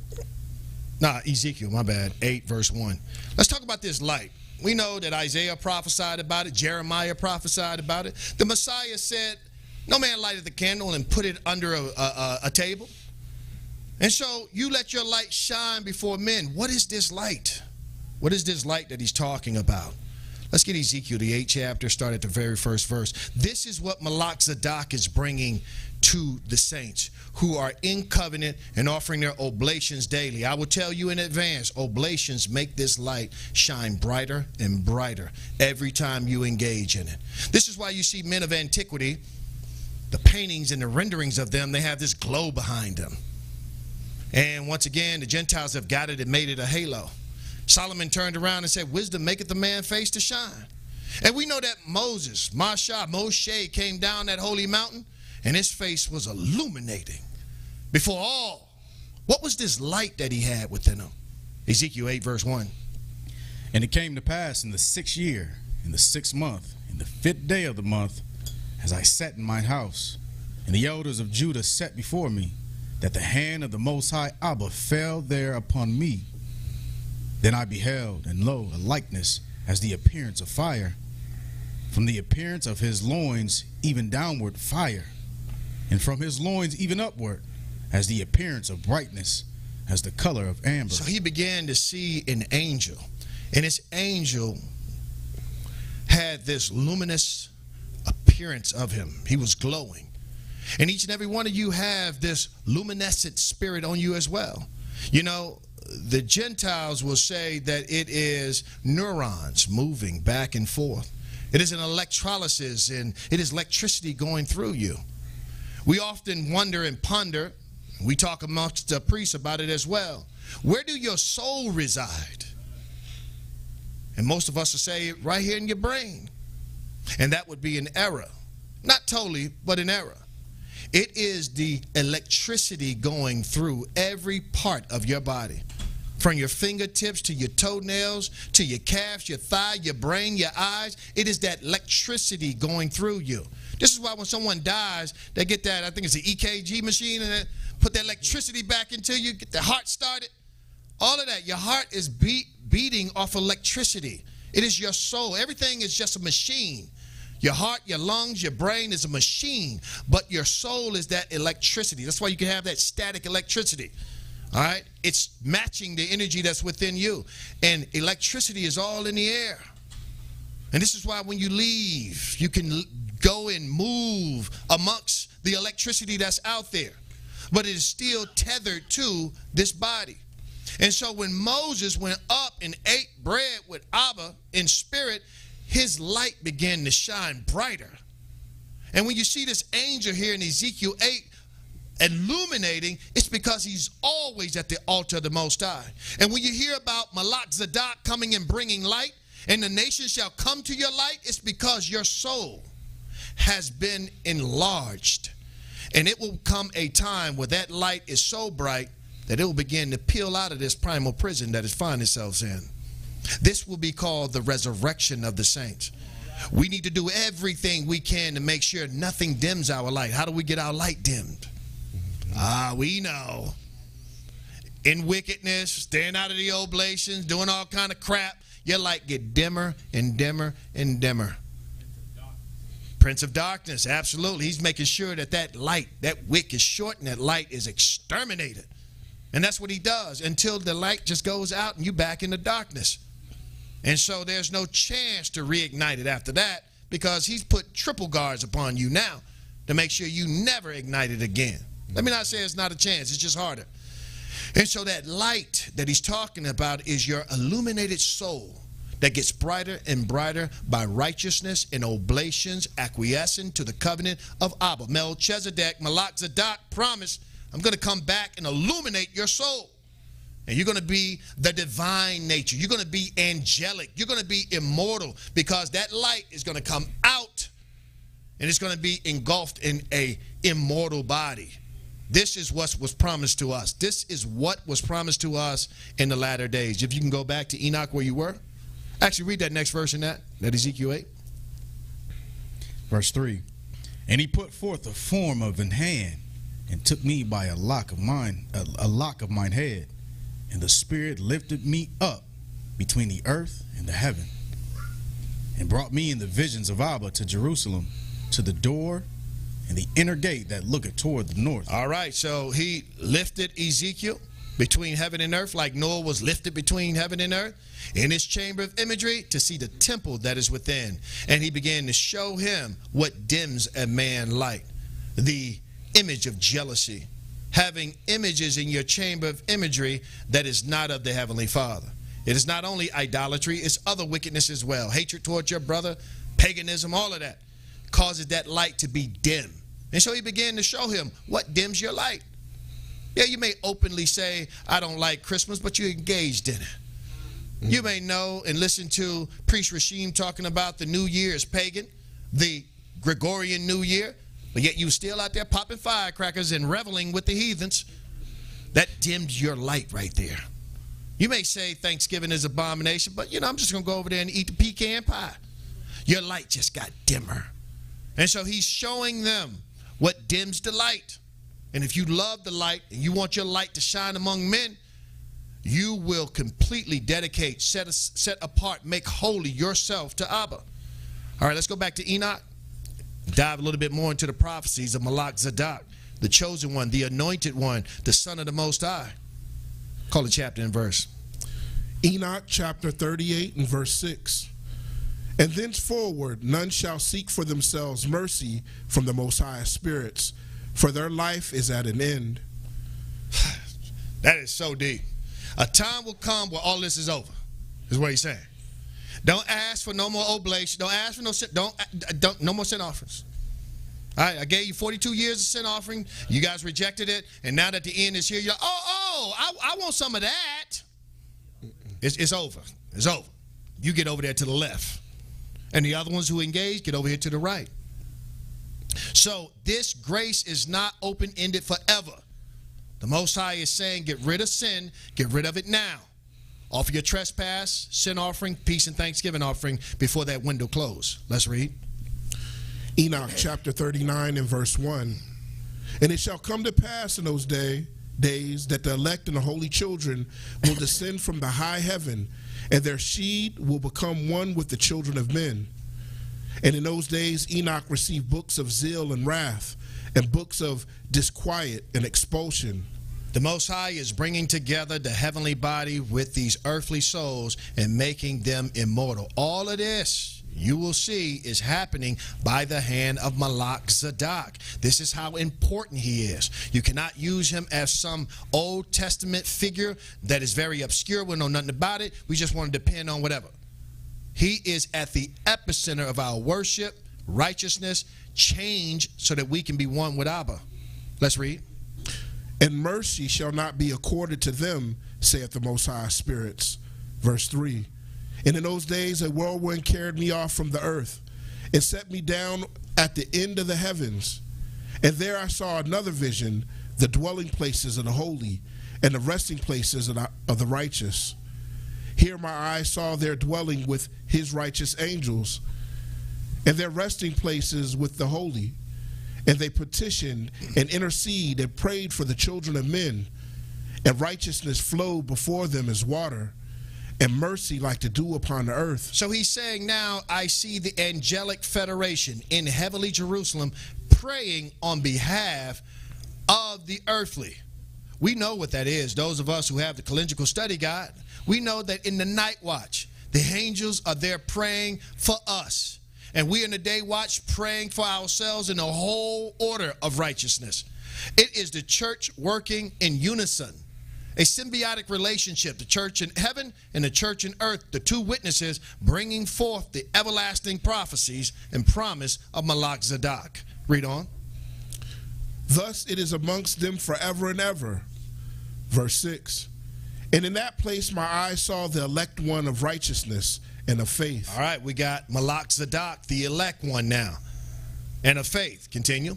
And I saw his dwelling place under the wings of the Most High Spirits. So he's not the Most High. He is a mighty chieftain of Abba, dwelling on the mercy seat of Abba, or coming before the mercy seat, I should say, because the mercy seat has the wings, but it's also the wings of Abba above the mercy seat. All right, let's read. And righteousness shall prevail in his days. Righteousness. Melchizedek, meaning righteousness. Read. And the righteous and elect shall be without number before him forever. And those who are in his order shall be without number. Showing that he's coming with a mighty priesthood, porter, holy singers, and congregants. Continue. And all the righteous and elect before him shall be strong as fiery lights. They shall be strong as fiery lights. Their souls shall be luminescent. It shall be glaring, glowing. They shall be so bright, they shall be called the stars, as you'll see in a moment. They're going to be connected with the heavens. Let's read. And their mouth shall be full of blessing, and their lips extol the name of the Most High Spirits. And righteousness before him shall never fail, and uprightness shall never fail before him. Verse 8. There I wish to dwell, and my spirit longed for that dwelling place. And there heretofore hath been my portion, for so has it been established concerning me before the Lord, before the Most High Spirits. Wow, that's powerful. This is like Abraham. You can get it in the 11th chapter of Hebrews, when he says that he saw the kingdom afar off and was persuaded. And so we got Enoch seeing it afar off and said, man, I want to be there. I want it above everything to be with that number. This is how great that position is, that he's now waiting to be a part of that whole transformation that's happening within our era, within our age. Let's read. Verse 9. In those days I praised and extolled the name of the Most High Spirits with blessing and praises, because he had destined me before blessing and glory according to the good pleasure of the Most High Spirits. All right, for time's sake, we're going to jump to the 41st chapter of Enoch. Let's read. When you get it. And after that I saw all the secrets of the heavens, and how the kingdom is divided, and how the actions of men are weighed in a balance. That is amazing too. That every kingdom has its days it will reign. So I'm pretty sure in the beginning, Nimrod, Mesopotamia, the Akkadians, Sumar, the Sumerians, they all thought they was going to reign forever. And the Most High brought an end to it. And out of their loins, the Egyptians came. And I'm pretty sure they thought that they was going to reign forever. And then the Assyrians smashed all of them, and they knew that they was going to reign forever. And then Neo-Babylon came back up. Nebuchadnezzar thought for sure, cocky, that he would reign forever. And the Most High squashed him by the Persians. and they came up more cocky than him. And then the Greeks came in and smashed them, and then the Romans took over. Every kingdom has its time. And this is why Daniel came up unto the Babylonians and said, many, many tekel upfarsit, which simply means times and a half. Your time is up. And so when this kingdom time is up, Melchizedek, Melchizedek shall come down and bring all. I don't care how many nukes you have. I don't care how many super secret weapons, antimatter guns you got. It's for naught. It's for nothing. They're going to crash, crumple you like an old aluminum can. You're going to be through, and he's going to bring in his saints to stand in your stead. Let's read on. Verse 2.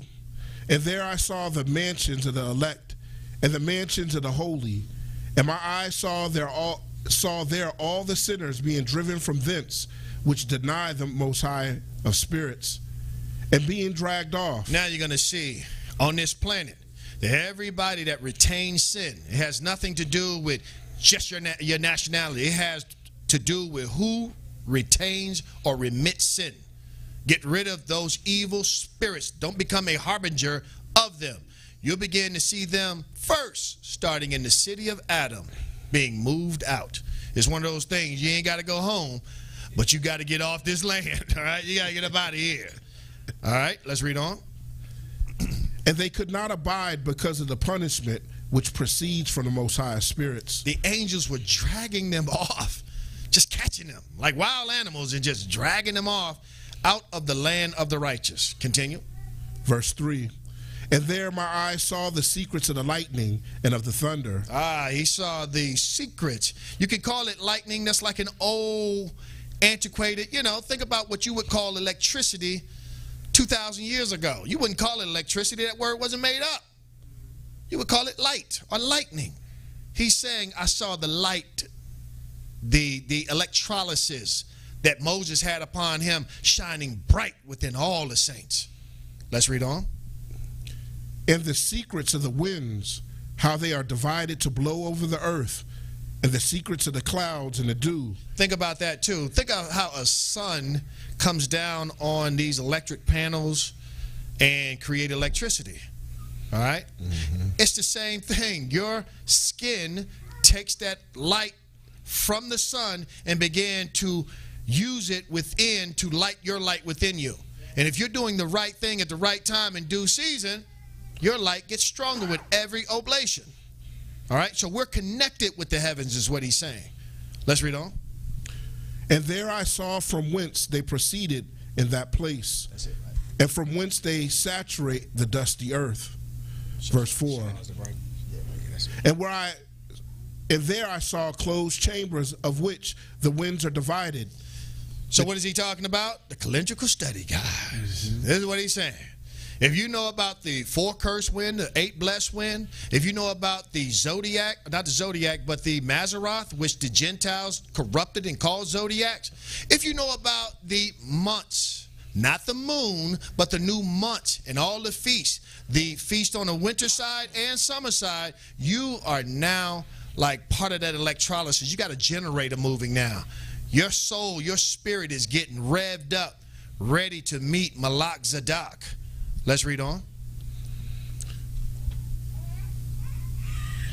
Verse 5.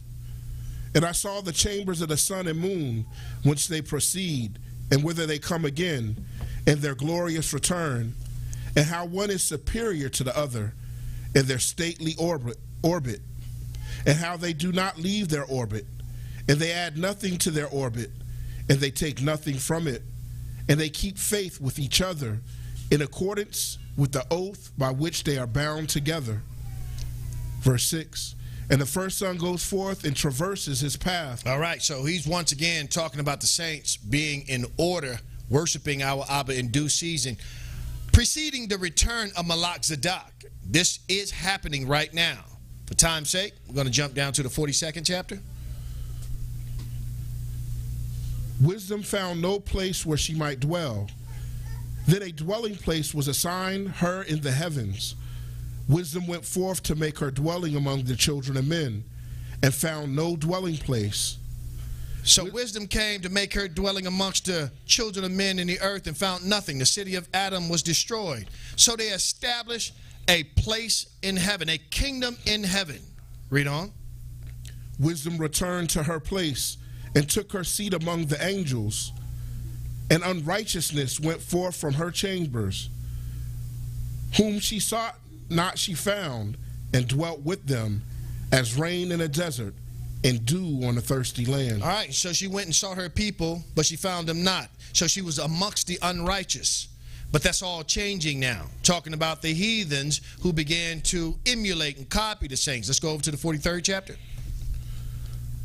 And I saw other lightnings and the stars of heaven, and I saw how he called them all by their names, and they hearkened unto him. All right, so the Heavenly Father, once again, the Abba of light, Abba of power, of every spirit that was ever created, looked up to the heavens, and he began to connect his saints with it. Let's get Daniel, the 12th chapter, in the first verse. And at that time shall Michael stand up, the great prince which standeth for the children of thy people. And there shall be a time of trouble, such as never was since there was a nation, even to that same time. And at that time thy people shall be delivered, every one that shall be found written in the book. And many of them that sleep in the dust of the earth shall awake, some to everlasting life, and some to shame and everlasting contempt. And they that be wise shall shine as the brightness of the firmament, and they that turn many to righteousness as the stars forever and ever. The Heavenly Father is showing that those who embrace the covenant, those who began to perform his will, offering oblations in due season, shall shine like the stars in heaven, like the lights from above, being angelic. And those who died in righteousness shall raise up, and the earth shall return them unto Abba, and they too shall shine. This is what Melchizedek's purpose is to reclaim the saints and bring them back into righteousness. And it is so awful that we know very little about him. All right, and so today the name of Melchizedek should be front and center for everybody who craves salvation and deliverance. Let's drop that. Let's go back to where you were. Actually, let's pick up 44. Enoch 40. Yeah. 44 verse 1. Enoch chapter 44 and verse 1. Also another phenomenon I saw in regard to the lightnings, how some of the stars arise and become lightnings and cannot part with their new form. Look at the deep mystery that he's dropping right here. Another phenomenon. I saw the lightning, how some of the stars, which we just read in Daniel 12, arise and become lightning, or that light. They illuminate, and they will never part from that new form. They left this primal prison, this primal body that Adam was wrapped up in skins. And they began to arise from it and resurrect and become new and part from this vile, repugnant body and embrace that divine angelic level like Adam was in the beginning. Let's move over to 44. Melchizedek is bringing all of this to the earth by the power, the authority, and the will of Abba Yahweh. 45 verse 1. And this is the second parable concerning those who deny the name of the dwelling of the holy ones and the most high spirits. And into the heaven they shall not ascend, and on the earth they shall not come. Check that out. So as the previous ones became angelic, they should not go there. And on the earth you can't stay either. Where do you go? Where do you go? The Most High said, get off my planet and get out of my heavens. Where you going? You're going nowhere but into utter, complete darkness. These are those who reject what Melchizedek, that the Heavenly Father entrusted all things in. If they reject it, they reject life. Let's continue. Such shall be the lot of the sinners who have denied the name of the Most High spirits, who are thus preserved for the day of suffering and tribulation. Verse 3. On that day, mine elect, one shall sit on the throne of glory, and shall try their works, and their places of rest shall be innumerable.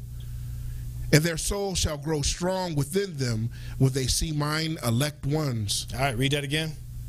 And their soul shall grow strong Their within them. soul shall grow stronger and brighter by every oblation, every anointing, every baptism. They are becoming unhinged from these primal prisons that they find themselves in and becoming brighter like Moses, like the Messiah at the Transfiguration, like Noah at his birth. This is who we were created to be. And let nothing cause you to dim your light. Let's continue.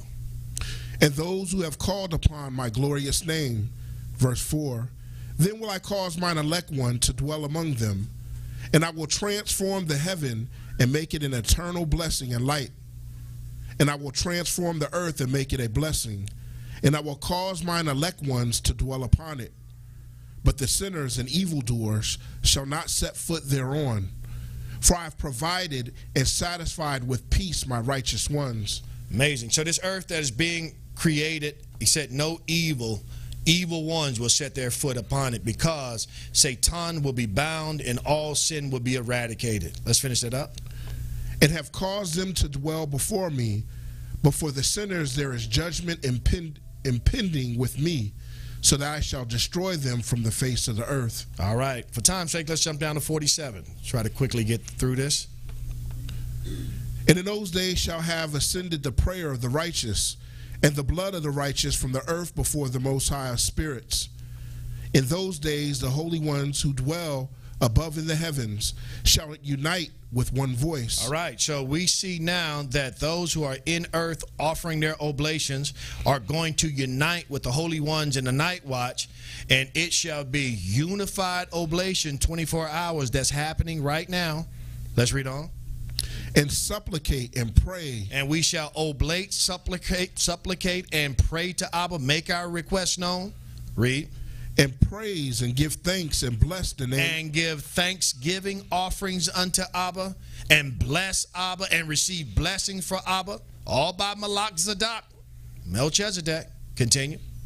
On behalf of the blood of the righteous which have been shed, and that the prayer of the righteous may not be in vain before the Most High Spirits. All right. On behalf of the blood of the righteous King that was shed to consecrate this new covenant, and all the martyrs that died in righteousness, lifting up their names so that they are not forgotten here in the earth. Read. That the judgment may be done unto them, and that they may not have to suffer forever. Verse 3. In those days I saw the head of days, when he seated himself among the throne of his glory, and the books of the living were opened before him. All right, so we see the head of days, Abba Yahweh, and the book of life is open before him. Everyone that engaged in righteousness, their name is written therein. Continue. And all his hosts, which is in heaven above, and his counselors stood before him. Verse 4. And the hearts of the holy were filled with joy, because the number of the righteous had been offered, and the prayer of the righteous had been heard. Let's pause for a second right there. Read that again. The Most High sat himself down and opened up the book of life because he saw something happening. And what was that? Because the number of the righteous have been offered. The number of the righteous have been consecrated. That number has been filled. As it says in Revelation 7, hold back the four winds till I have sealed my servants in their forehead. I've consecrated each and every one. You never know when that day is. It could be the day that the last saint could come in and say, I want to be consecrated. And after he's consecrated, Melchizedek say, it is done. That number is there, Abba. You said X amount was going to get consecrated in that seventh covenant. She is the last one. And so anybody waiting to get consecrated is a fool's errand. Get consecrated as soon as you can. By any and all means necessary. The Father is counting everyone that is consecrated, that is born again by the water of baptism, the blood of grapes, and that anointing oil that is upon them. The Father is counting everyone. Let's read. And the prayer of the righteous had been heard, and the blood of the righteous been required before the Most High of spirits. Enoch chapter 48 and verse 1. God. And in that place I saw the fountain of righteousness, which was inexhaustible, and around it were many fountains of wisdom.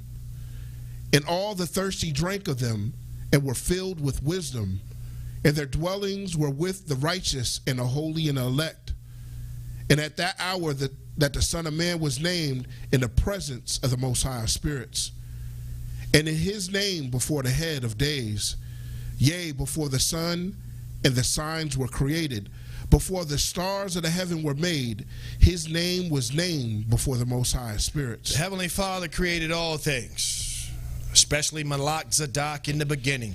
As we broke down and translated in Reshith, the first chapter, that the oracle, the word, was there to make sure that all things were done according to the will of Abba. And the elect was actually created in the beginning as well, so that they will experience what they are experiencing in the last days. Continue. Verse 4, he shall be a staff to the righteous whereon to stay themselves and not fall. And he shall be the light of the Gentiles and the hope of those who are troubled of heart. All who dwell on earth shall fall down and worship before him, and will praise and bless and celebrate the song of the Most High Spirits. All right, so we see what Melchizedek is doing. We see who he is. We should never look down upon him. We should never overlook him. Very, very critically important to our salvation. We can scratch sweet Jesus out of your mind. We can actually even enhance Yeshua or Yahushua now on that mighty great level. And we need to now know that the Heavenly Father has positioned one, an anointed one, a chosen one, named Melchizedek, a righteous king, the king of the peace offerings, to be there to unify the northern kingdom, southern kingdom, and all nations with Israel, to live upon this earth in power. Let's drop that. We're going to jump down to the 50th chapter, first verse. And in those days, a change shall take place for the holy and elect. This is what we're looking for. We're looking for that change, that divine nature, this flesh, as we translated in Reshith, the second chapter, first and second chapter, how that Adam, when he fell, when he broke commandments of the Heavenly Father and offered a foul, abominable sacrifice that was not applicable to him, the Father took his angelic body and wrapped him in the primal man's body, putting flesh and bones upon him, so much so that he loathed it. He wanted to kill himself and destroy himself, looking at this pathetic position that we're in. So now the Heavenly Father promised him, after the 1500s of the years of the curse of the ground and 5,500 years of cursing, a total of 7,000 years, I will change you back into that divine nature. Here is the prophecy of it right now. And the light of days shall abide upon them. The light of days, that light of your soul, that electrolysis within growing brighter and bigger every day. He has already given it to you. The Messiah told you how to brighten your light. Ask Abba, give us this day our daily bread, and forgive us of our debt and trespasses. This is how you brighten your light, daily offering those oblations, so that your candlestick can shine. And when it shines, let it shine before men. For the Gentile, as mentioned in Isaiah 60, shall come to your light. They're going to see your angelic nature and be a part of it. Let's read. And glory and honor shall turn to the holy. Verse 2. On the day of affliction, on which evil shall have been treasured up against the sinners, and the righteous shall be victorious in the name of the Most High Spirits. And he will cause the others to witness this, that they may repent. So not all people are going to die that are not in covenant. There are going to be some that's going to see the Most High slaying, filleting, destroying, and burning up the kings and the armies of the world out there. And they will be afforded a form of salvation, not the same as the firstborn. The firstborn going to be those who are going to change immortal, and they take part in the first resurrection. But there's a second resurrection that shall come at the end of the 7,000 years. So these people will go through what we're going through right now. They're going to repent, they're going to convert, they're going to change to the seventh covenant, and the world shall be changed, and they may start living longer, maybe 200-300 years, because all the GMOs is gone, the toxicity is gone, there's all types of herbal remedies and all of that, but they will die. and they're waiting to rise up at the end of 7,000 years. And they will be like those saints who rose up at the end of 6,000 years. For those who have an ear to hear what the scriptures are saying. Let's read. And forego the works of their hands. Verse 3. They shall have no honor through the name of the Most High spirits, yet through his name shall they be saved. Right. They're going to be in a dismal condition. But through the Most High and his grace that will be given to them that second time, they shall become great. And the Most High spirits will have compassion on them, for his compassion is great. And he is righteous also in his judgment, and in the presence of his glory, unrighteousness also shall not maintain itself. At his judgment, the unrepentant shall perish before him, and from henceforth I will have no mercy on them, saith the Most High Spirit. All right, after the 7,000, he's saying, that's it, it's over, no more. Not even that secondary mercy that he's going to come with. It's going to be over. Lastly, let's get the 51st chapter, and let's read through that. And all of this is bringing together the thoughts, the understanding of who Melchizedek is. He is the one that is instrumental in bringing all of this to pass. And we are those who will acquiesce to that priesthood of the seventh covenant, that word of Melchizedek, which was brought forth in Chronicles, the 24th chapter, about the order of the priesthood that the Heavenly Father established through David's covenant. Let's read. Enoch chapter 51 and verse 1.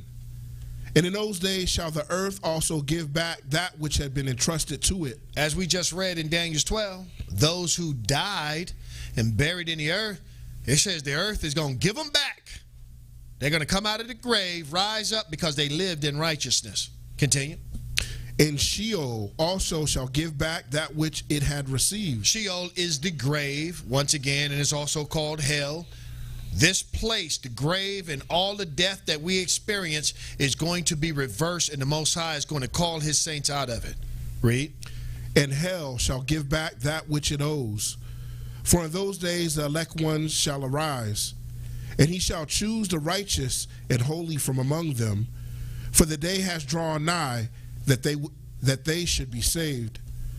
And the elect ones shall in those days sit on my throne, and his mouth shall pour forth all the secrets of wisdom and counsel. All right. And the elect one, which is the anointed one, which is Melchizedek, shall sit on the throne of the Most High, ordering out wisdom, because he is the first begotten son of Abba, the inheritor of all things of Abba, under Abba.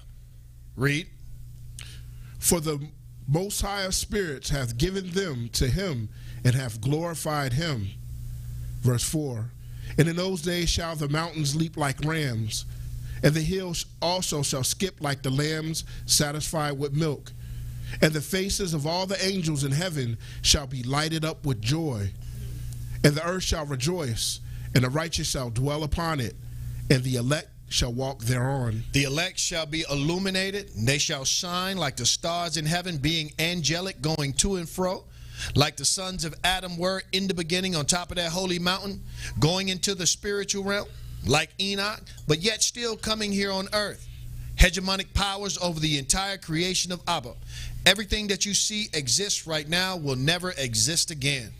There will be no empires of colonization. There will be no Asians coming into exploiting the continent of Africa. It will be none of that. It will be the saints ruling, reigning under Melchizedek, who the Most High set up in charge over his entire creation to make sure that all worship comes to Abba. And the scriptures tell you that Melchizedek himself will turn around after all things is given unto him and give it back unto Abba, for he is required to do it. Brothers, sisters, we are living in the extreme last days. And since the days of the first century of the Messiah, the Prince, they have been the ending days. But the Most High told us how long this will last. It will last first for 6,000 years. And there will be a 1,000-year rest, making a total of 7,000 years, which is only 1 week to Abba, but it's 7,000 years to us. And now the Heavenly Father is preparing I've never seen the Heavenly Father give understanding and tell you to rest on it for 50 years. When he give that understanding, he give it to you for a reason, so you can get prepared for the return of that thing that he's talking about. And right now, he's prophesying, talking about Melchizedek, the king of righteousness, the king of peace, is receiving these peace offerings, and the saints are becoming illuminated by it, preparing for the return, the exodus to the city of Adam.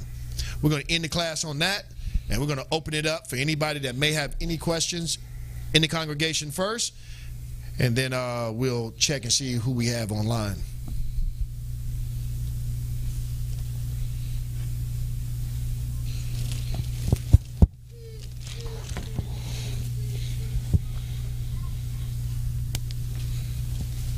And this topic of Melchizedek is a very extensive one. We could have did probably another 3-4 hours on it, but we know we try to encapsulate a lot in a short period of time. And so we still encourage brothers and sisters to go and dig even more. There's other books that we could have went to prove that he is that immortal king priest that was sent here prophetically to deliver the saints, not just in the 1st century AD, but he was prophesied to return and come and take us out of this dismal predicament that we find ourselves in by our own actions and works, being rebellious against Abba. All right, we got a question here, sis? Shalom, priest. Shalom. All praises. Thanks Abba for this class. So there's you don't hear a lot of Old Testament, brethren or whatnot speak about, Melchizedek, but when you made the statement about Yahushua being the heave and the wave, that becomes a huge argument because of what Deuteronomy 24:16 speaks about as far as the shedding of blood for sins. Can you kind of explain? Let's go there real quick. That. So Deuteronomy 24:16.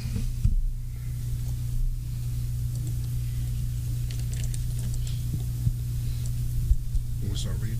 Yeah, just read it.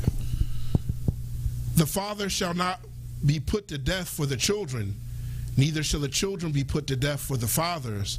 Every man shall be put to death for his own sin. Right. All right, so this is not talking about the Messiah or anything of that nature. There was a curse that was put upon the father and the son to the 2nd and 3rd generation. And so the Most High is telling Israel that if your father is wicked and you turn righteous, he's not going to curse you for that. And so if the father is wicked, are righteous, and the son is wicked, he's not going to curse the father for it. Everybody's going to pay for their own. That hereditary curse is going to be thrown away or done away with. And so this is not talking about the Messiah or anything of that nature. Isaiah prophesied clearly how Melchizedek is going to come. He's going to be bruised for our iniquity, and our chastisement shall be upon his shoulder. We don't have to go there. The whole chapter is talking about how he, and even the Old Testament brothers, got to prove who is this guy that's going to suffer for someone else's iniquity. So talk about that. Let's not even say that it's Melchizedek or Yeshua or Yahushua. Who is this anonymous person that will suffer for the sins of Israel? And so that's the point that's got to be proven. They're so antithetical to sweet Jesus or JC that they're blinded by the true Messiah that the Most High prophesied to come, that was going to stand in the stead. Now, he's not even a man in that particular sense. He's angelic. All right, and so they're looking at it like a little bum off the street coming and dying. The Most High want that. That's not how it was. That's not how it is. So he was prophesied to come for that purpose and to do just that. So, and there's a half a dozen other scriptures that state the same thing, how this Melchizedek had to come. And there's a reason for it too. We talk about the 7 ages of creation. And we talk about how that the Heavenly Father made it all the way to the 5th age, and Behemoth and Leviathan rebelled. And they broke that order of generation. And the Most High started all over again. He started building it again, and we talk about Adam came. That was that age of righteousness. And that 2nd millennium came Noah, when the Most High began to separate the waters. This is why the flood came. And then we talk about the 3rd generation, when the flowers and all the vegetation came upon the earth. The Most High gave in that 3rd millennium Moses the meat, the grain, and all of those offerings. And then we talk about the 4th, and then we move over to the 5th just to get to it. Behemoth and Leviathan rebelled. the Messiah came in the 5th generation, or the 5th age. He himself, Melchizedek, Zadok, had to come. He had to do this himself. He was like, I'm going to ensure that nothing fails. So he came in that 5th millennium, replicating the 5th age, that there will be no rebellion to start this thing all over. And this is why we have Behemoth and Leviathan, Hasatan, tempting him. Hey, you know, come join me. Get in my kingdom. We can enjoy this thing. And he stood firm, making sure that the 5th age and the regeneration would not fail. Now the 5th is gone and the 6th is here. We're in the 6th right now. And what happened in the 6th? Let us make man in our image. We need to now fulfill the building of Adam. And when Adam was tempted with false sacrifices, we need to reject that. And we need to stand firm to the angelic divine one. And truly, promoting of carnal and wrong sacrifices will come. They came to Adam, and they will come to us. But we need to be firm in this all the days of our life. So that's good. If anybody got a question on that, we can actually go to the scripture. But it's clear. Many scriptures speak about a Messiah, messianic figure coming and sacrificing himself for the children of Israel. All right? And they speak about human sacrifices, the abomination. We talk about it all the time.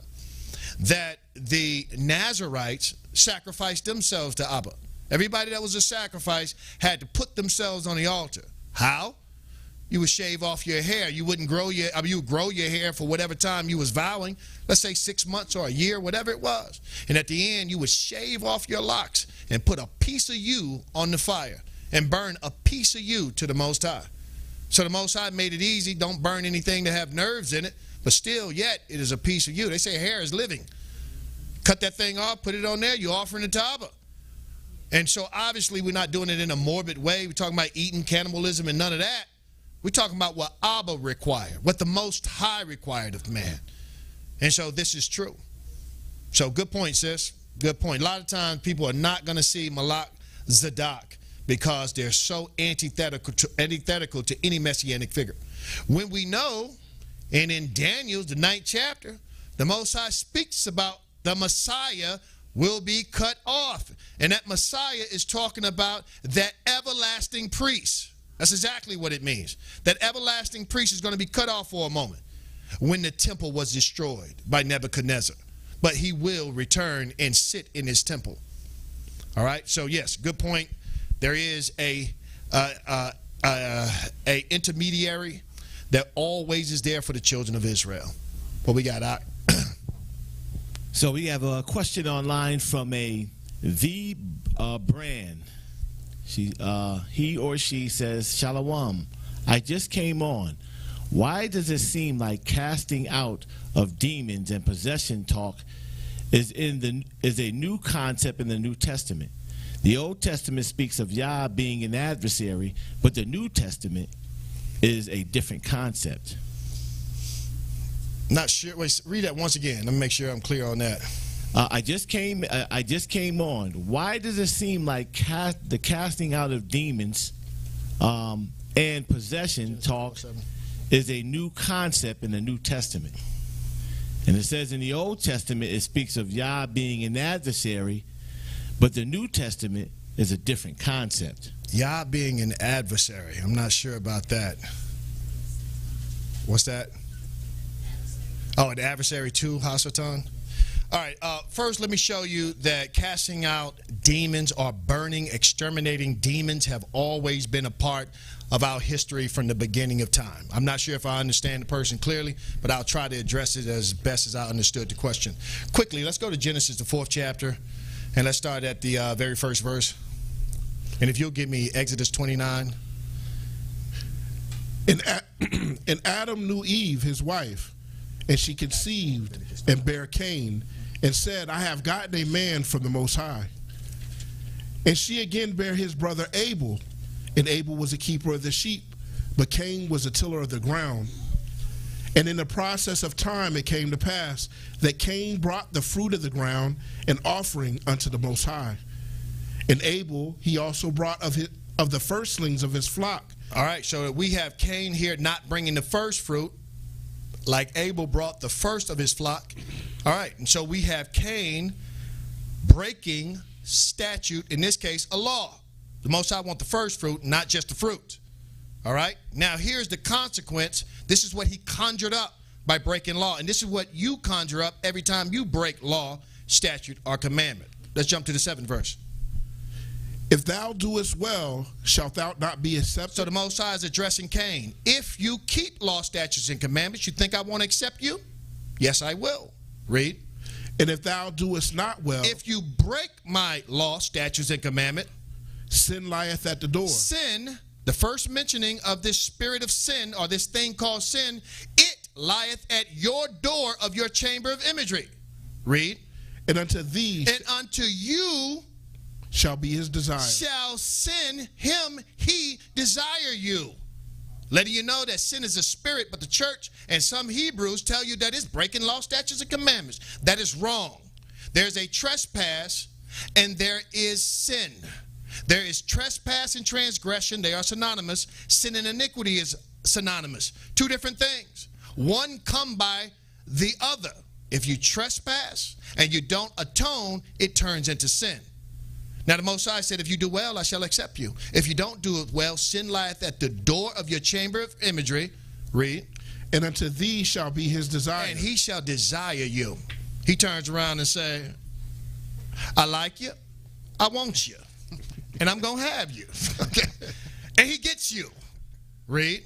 And thou shalt rule over him. And sin, thou sin, shall rule over him once you enter into his chamber of imagery. And so sin entered into Cain. Now he broke law earlier. That's called a trespass. Now watch the sin come. Read. And Cain talked with Abel his brother. And it came to pass when they were in the field that Cain rose up against Abel his brother and slew him. Now there go to sin. Okay, not offering the trespass, the peace offering was his trespass. He didn't atone, and it turned into sin. Sin was on him, made him murder. Now, let's say that he didn't give up the offering. All right, trespass turned to sin. If he quickly would have did Leviticus 5, verse 6, we know that the book of Leviticus, Moses wasn't around at the time, but the Heavenly Father had oblations for them. All right, let's get Leviticus 5, verse 6. And he shall bring his trespass offering unto the Most High for his sin which he has sinned. So he shall bring a trespass offering for the sin that's there. All right, so make sure that the trespass don't metastasize into sin. Read. A female from the flock, a lamb or a kid of the goats for a sin offering, and the priest shall make an atonement for him concerning his sin. All right, so the priest is going to go ahead and make that atonement to make sure that that trespass is extinguished and sin is forgiven. Now that's the Old Testament. Which is the 6th Testament or the 6th covenant. Now we move over to the New Covenant. We find that Melchizedek order transpiring. We find them still vanquishing sin. The Messiah took bread. The Messiah took wine. And you said you just came in, so you didn't read, or you wasn't here when we went through 1 Peter 2:5, where it talks about spiritual sacrifices that we offer to Abba. Now let me show you in Acts 19:14, if you would, Priest APPAREL, where they were exterminating sin. They were exterminating sin in the same method, but in the 7th covenant, as Moses was told to get rid of it in Leviticus, the 5th chapter. Sin has never been your friend. There's always been an enemy, and the Most High gave you one way to get rid of sin. Once you understand what sin is, you understand how to get rid of it. It is a spirit. The Catholic Church and the Protestant Church got you thinking that you worked on the Sabbath, you sinning. You smoked a cigarette, you sinning. That's wrong. All right, these things are called trespasses, breaking law, statutes, and commandments of the Most High. It is a transgression. If you don't speedily come with a trespass offering, it turns to sin. And that sin will desire you, enter into you, and rule over you, and make you murder, kill, anger, steal, whatever it is. These are those compulsions that come upon you. Let's get the so-called New Testament, New Covenant way of offering these things. Acts 19 and 13. Actually, you can start at 10. And this continued by the space of 2 years, so that all they which dwelled in Asia heard the word of the Most High of our Lord Yahushua, both Jews and Greeks. And Abba wrought special miracles by the hands of Paul, so that from his body were brought unto his sick handkerchiefs or aprons. All right, so he, by just his handkerchief or by his apron. Who wears an apron? Not necessarily an apron. You're right, he does have the breastplate, but just in the world today, who wears an apron? Chefs, absolutely. Bakers. What are they baking up? Them cakes, the bread, the loaves. That's what, make sure the flour don't get all on his beautiful garment. All right, so he had on the apron, and just that, just the flour of his bread offering. People were bringing the sick. The sick are demons, spirits. All right, same one that was back in the day. They could have caused you to murder somebody, or it could have caused your hand to wither up. It could have caused you to just have heart issues or whatever it may be. These are spirits. All right, read on. And the diseases departed from them. So every disease came by what? Let's read. And the evil spirits. Evil spirits brought forth the disease, the pain, the anguish, and the suffering. So now we have evil spirits, a.k.a. sin, as we just read in Genesis, the 4th chapter. Let's continue. Went out of them. Verse 13. Look at that. The evil spirits went out. Why did they go out? The Messiah said when an evil spirit leaves a man, it goes into sundry places. And if you don't furnish it with wisdom, he brings 7 more back to invade you. These are all spirits. If you don't fill your chamber of imagery with wisdom, they will take you over. Call the chapter and verse. Acts verse 19 and 13. Then certain of the vagabond Jews, exorcists. Pause for a second. These reprobates sought to replicate the true oblations and propitiations of the Most High, and they deemed themselves exorcists. Like the movie The Exorcist, what the Catholics do with their little water and all that stuff. He tried to copy. Let's not look at these reprobate vagabond Jews. Let's just look at them copying what Paul was doing in righteousness. So they took it to themselves and said, I think we can do that too. Read. Took upon them to call over them which had evil spirits, the name of the Lord Yahushua, saying, we adjure you by Yahushua, whom Paul preacheth. And he said, the same God that Paul is proclaiming, I'm proclaiming. And what did he do? He took that cup. He was doing something. Okay, I'm going to do it. And he took the, I'm going to do it. They started copying. Read on. Verse 14. And there were 7 sons of one Sceva, a Jew, and chief of the priests, which did so. So these were 7 sons of a chief priest. And they thought themselves to be high and minded and close to the Most High. Continue. Verse 15. And the evil spirit answered and said, Yahushua I know, and Paul I know, but who are ye? They didn't have the consecration. They weren't in the 7th covenant trying to do 7th covenant things. He said, the Messiah I know, Melchizedek I know, and his servant Paul, his priest I know, but who are you? Continue. Verse 16. And the man in whom the evil spirit was leaped on them. So the spirit left off the man they was trying to heal and leaped on them. Read. And overcame them and prevailed against them, so that they fled out of the house naked and wounded. All right, they was butt naked, wounded by the evil spirit. And so what we have is a modern sin offering being given versus an ancient one in antiquity being given.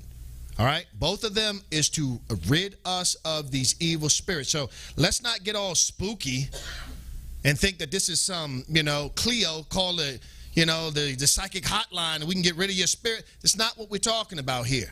This is ordained by the Most High. You are plagued with evil spirits. They are parasitical.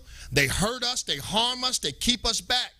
And they stop that light from shining that Melchizedek is bringing. And so each and every one of us needs sin offerings because we've all fallen short. And we was born in iniquity, shaping in iniquity and sin. From our birth, from the moment coming out the womb, they will own us. And so it behooves each and every one of us to wash ourselves in the blood of the Lamb, meaning the blood of grapes, and the baptism, the water, and offer those oblations to the Heavenly Father. So I'm not sure if that answers, but according to what I can understand, I think that's should be sufficient. We got another one? Yes, we have one from a Martin Jr. So those that got consecrated and left, does that mean that the number to fulfillment drops? He has delay, but I'm thinking he might mean daily. Do it delay the coming of the Messiah? Yeah, I believe so. I wouldn't think so. Most High knoweth all things, and he accounted for those who will come in and be inactive. All right, so he accounted for it. He already knew you wasn't accounted for in the first place. Even though you came in, we already know you just came in because there was some good chicken in there that day, and you wanted to bite, and you had to get a consecration. You already knew it.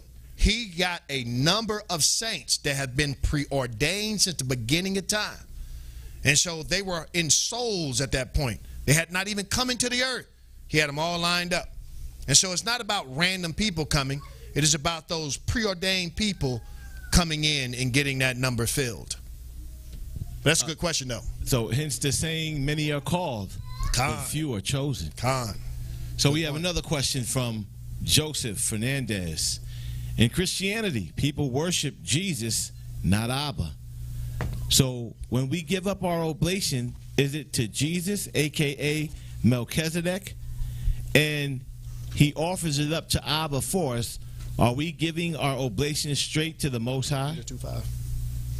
I'm glad the brother asked that question. I think you already know the answer, but, you know, there are those who may not understand. And he's absolutely right. In the Christian church, they believe in the Trinity, that God is the Holy Spirit, and he's sweet Jesus, and his hair blows in the wind. This is so evil and so wrong and is misguiding folk.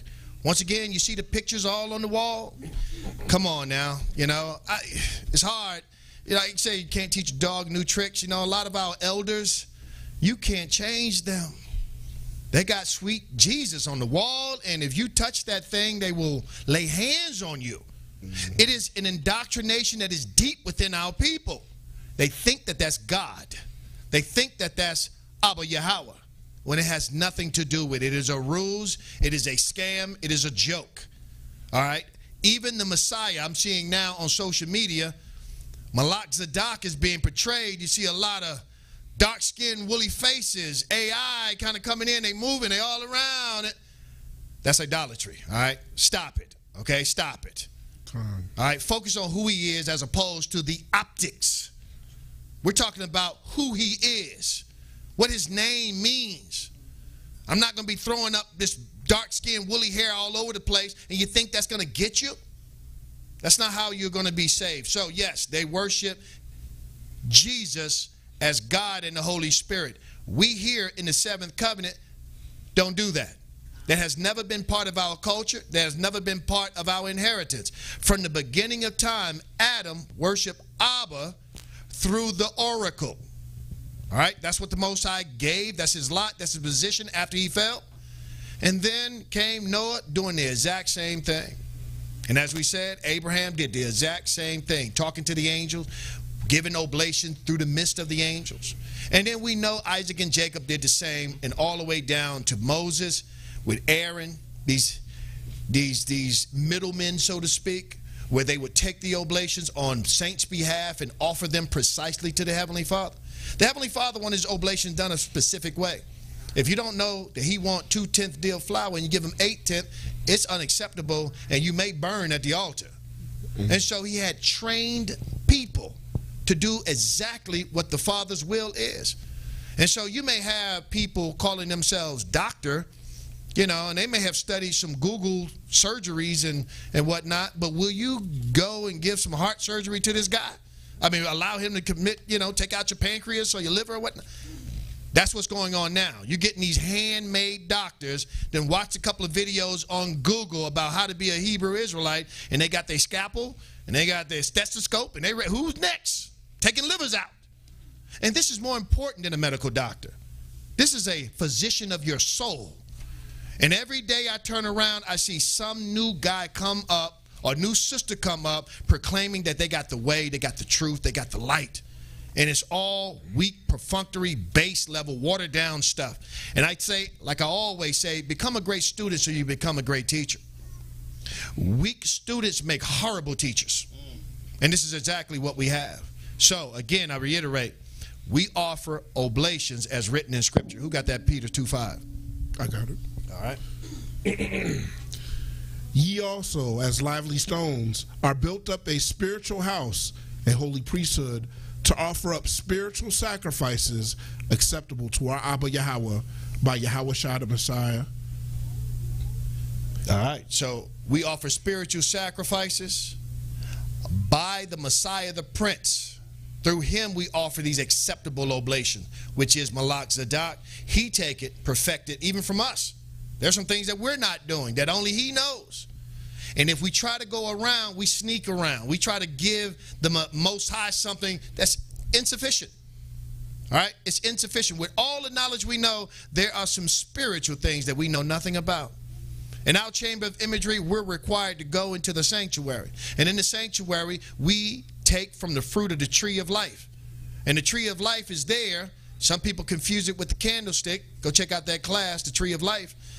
But the Most High tell you that every branch, 12 branches, represent the 12 months, and each month the fruit beareth.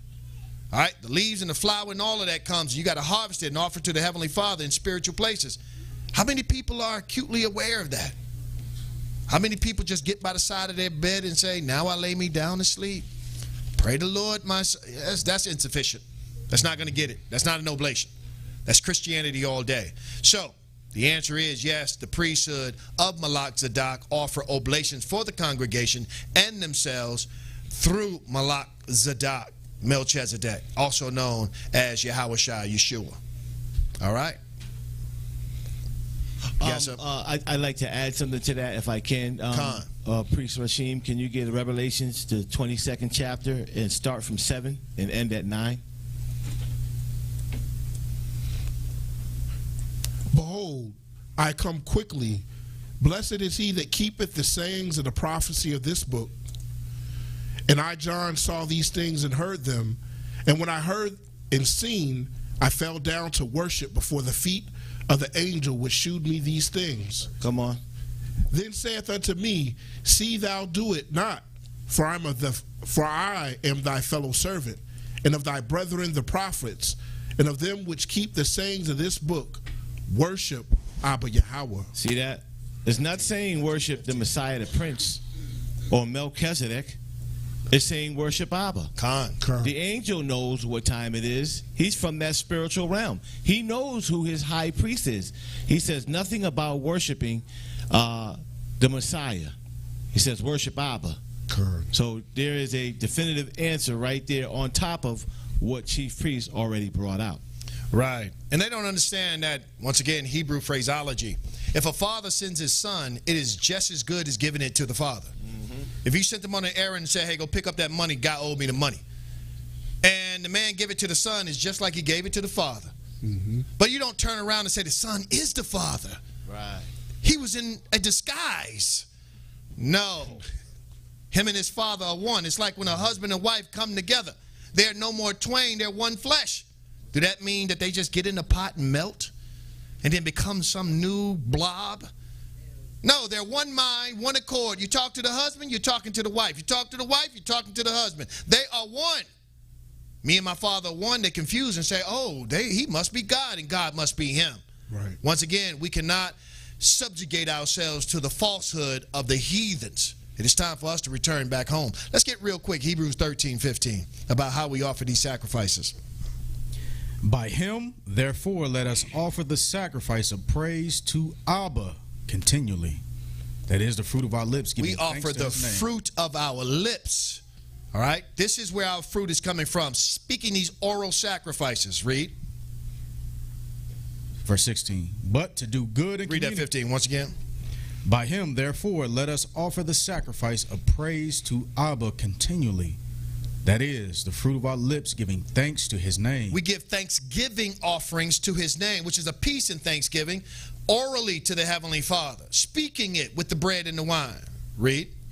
Verse 16. But to do good and communicate. But to do good by communicating these new covenant sacrifices, what?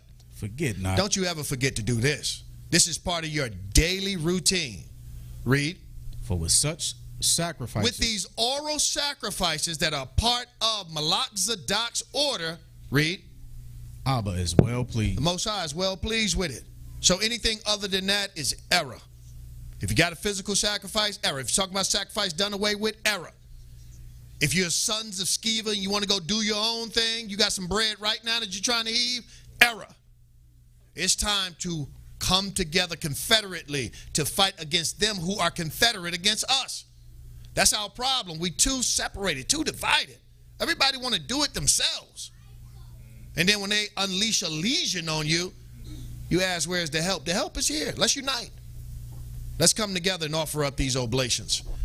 So we have one last question. All right. Again by Joseph Fernandez. Con. Is the Messiah a reincarnation of Melchizedek, or were they separate beings with angelic nature with the same mindset, being that high priest to the order in that first and seventh covenant? Okay. Once again, glad the brother is curious, and we're here to answer those questions. Reincarnation is a Hindu principle. It's not in Scripture. Regeneration and reincarnation is two different things that sound alike. And so the first Melchizedek, he came, had no earthly father, no earthly mother, so he wasn't born. All right, he was an angel coming on the scene, as we covered earlier. There was an angel that came to Gideon, and he offered a sacrifice as well, and Gideon ate it, and he disappeared. He was gone. There was angels that came to Abraham. There was angels that came to Jacob. They were not of this earth. They came. But now the Most High promised David, though, in prophecy, of your lineage, I'm going to send Melchizedek. And so on this particular instance, he was going to make that angel come through the flesh so that he can partake in our cursedness. And so he promised Isaiah that that would happen. And he would be called Emmanuel, God is with us, or the Most High is with us. And he proved that. You are what you were named. It's not his personal name. He made Israel one with the Heavenly Father. And he did come from the generation or the genealogy of David, whether through a male or female. That's for the previous class that we have done. He fulfilled prophecy, not a reincarnation. That was the first and only time he came through the flesh. Other times he was always here as an angel. And when he returned, and he returned quite often, he returns angelic, not as a man. He was no reincarnation. We are not reincarnated. The angels say that when the saints died, or even when Saul passed away, Samuel passed away and Saul went to the witch. Saul didn't turn back and say, I am in a new body. Why are you calling me? He said, why you wake me from my rest? I'm here waiting on the resurrection. Revelations speak about the souls of the saints that was beheaded for the testimony of the Messiah, the Prince, waiting on the resurrection of the saints. So reincarnation, once again, is this assertion imparted in our gospel that a lot of brothers teach. And we talk about that all the time. You know, you come from the camp I came from. And when you talk about reincarnation, it's always you were somebody super duper. You were never a homeless dude that can barely make it. I was David, and I was Paul, and I was Solomon, and I was the king of Egypt. My goodness. Brother's everything. But all of it is blasphemy and ridiculousness. All right, so yes, glad the brother asked that. No, he was not reincarnated. He came one time through the womb of a woman, Miriam, Mary, and came on the scene and fulfilled everything that was prophesied to come. He was crucified to become a heathen wave for us, and at his death and resurrection, he became immortal, divine, angelic, and not reincarnated, but resurrected. All right. All right, anything else? Anybody else? All right, this is the fifth in this series of the name of the Most High as we go through this feast of weeks on the winter side of the year. And so, as I said in the beginning, treat this as the creation. All right, treat this as the creation. This is the fifth day where Behemoth and Leviathan were wilding out, rebelling against the Heavenly Father. So expect that kind of environment around you. It may come through your spouse, It may come through a brother, a mother, a sister, a brother. You be ready, though. You don't react. You don't have that reactionary reaction to it. You be prepared for it. When they start spazzing out on you, I expected this kind of stuff. All right, so let me go baptize and anoint, and let me flee this situation and go tell Abba to strengthen me. This is what we do. We are the saints, and we will weather this, because Melchizedek has already locked a lot of us in our chamber of imagery. We're sealed in the feast of the Most High, waiting on the resurrection of the saints. With that, we conclude this class. We pray that the peace and thanksgiving offerings of Abba Yahweh be multiplied forever. Shalom. Shalom.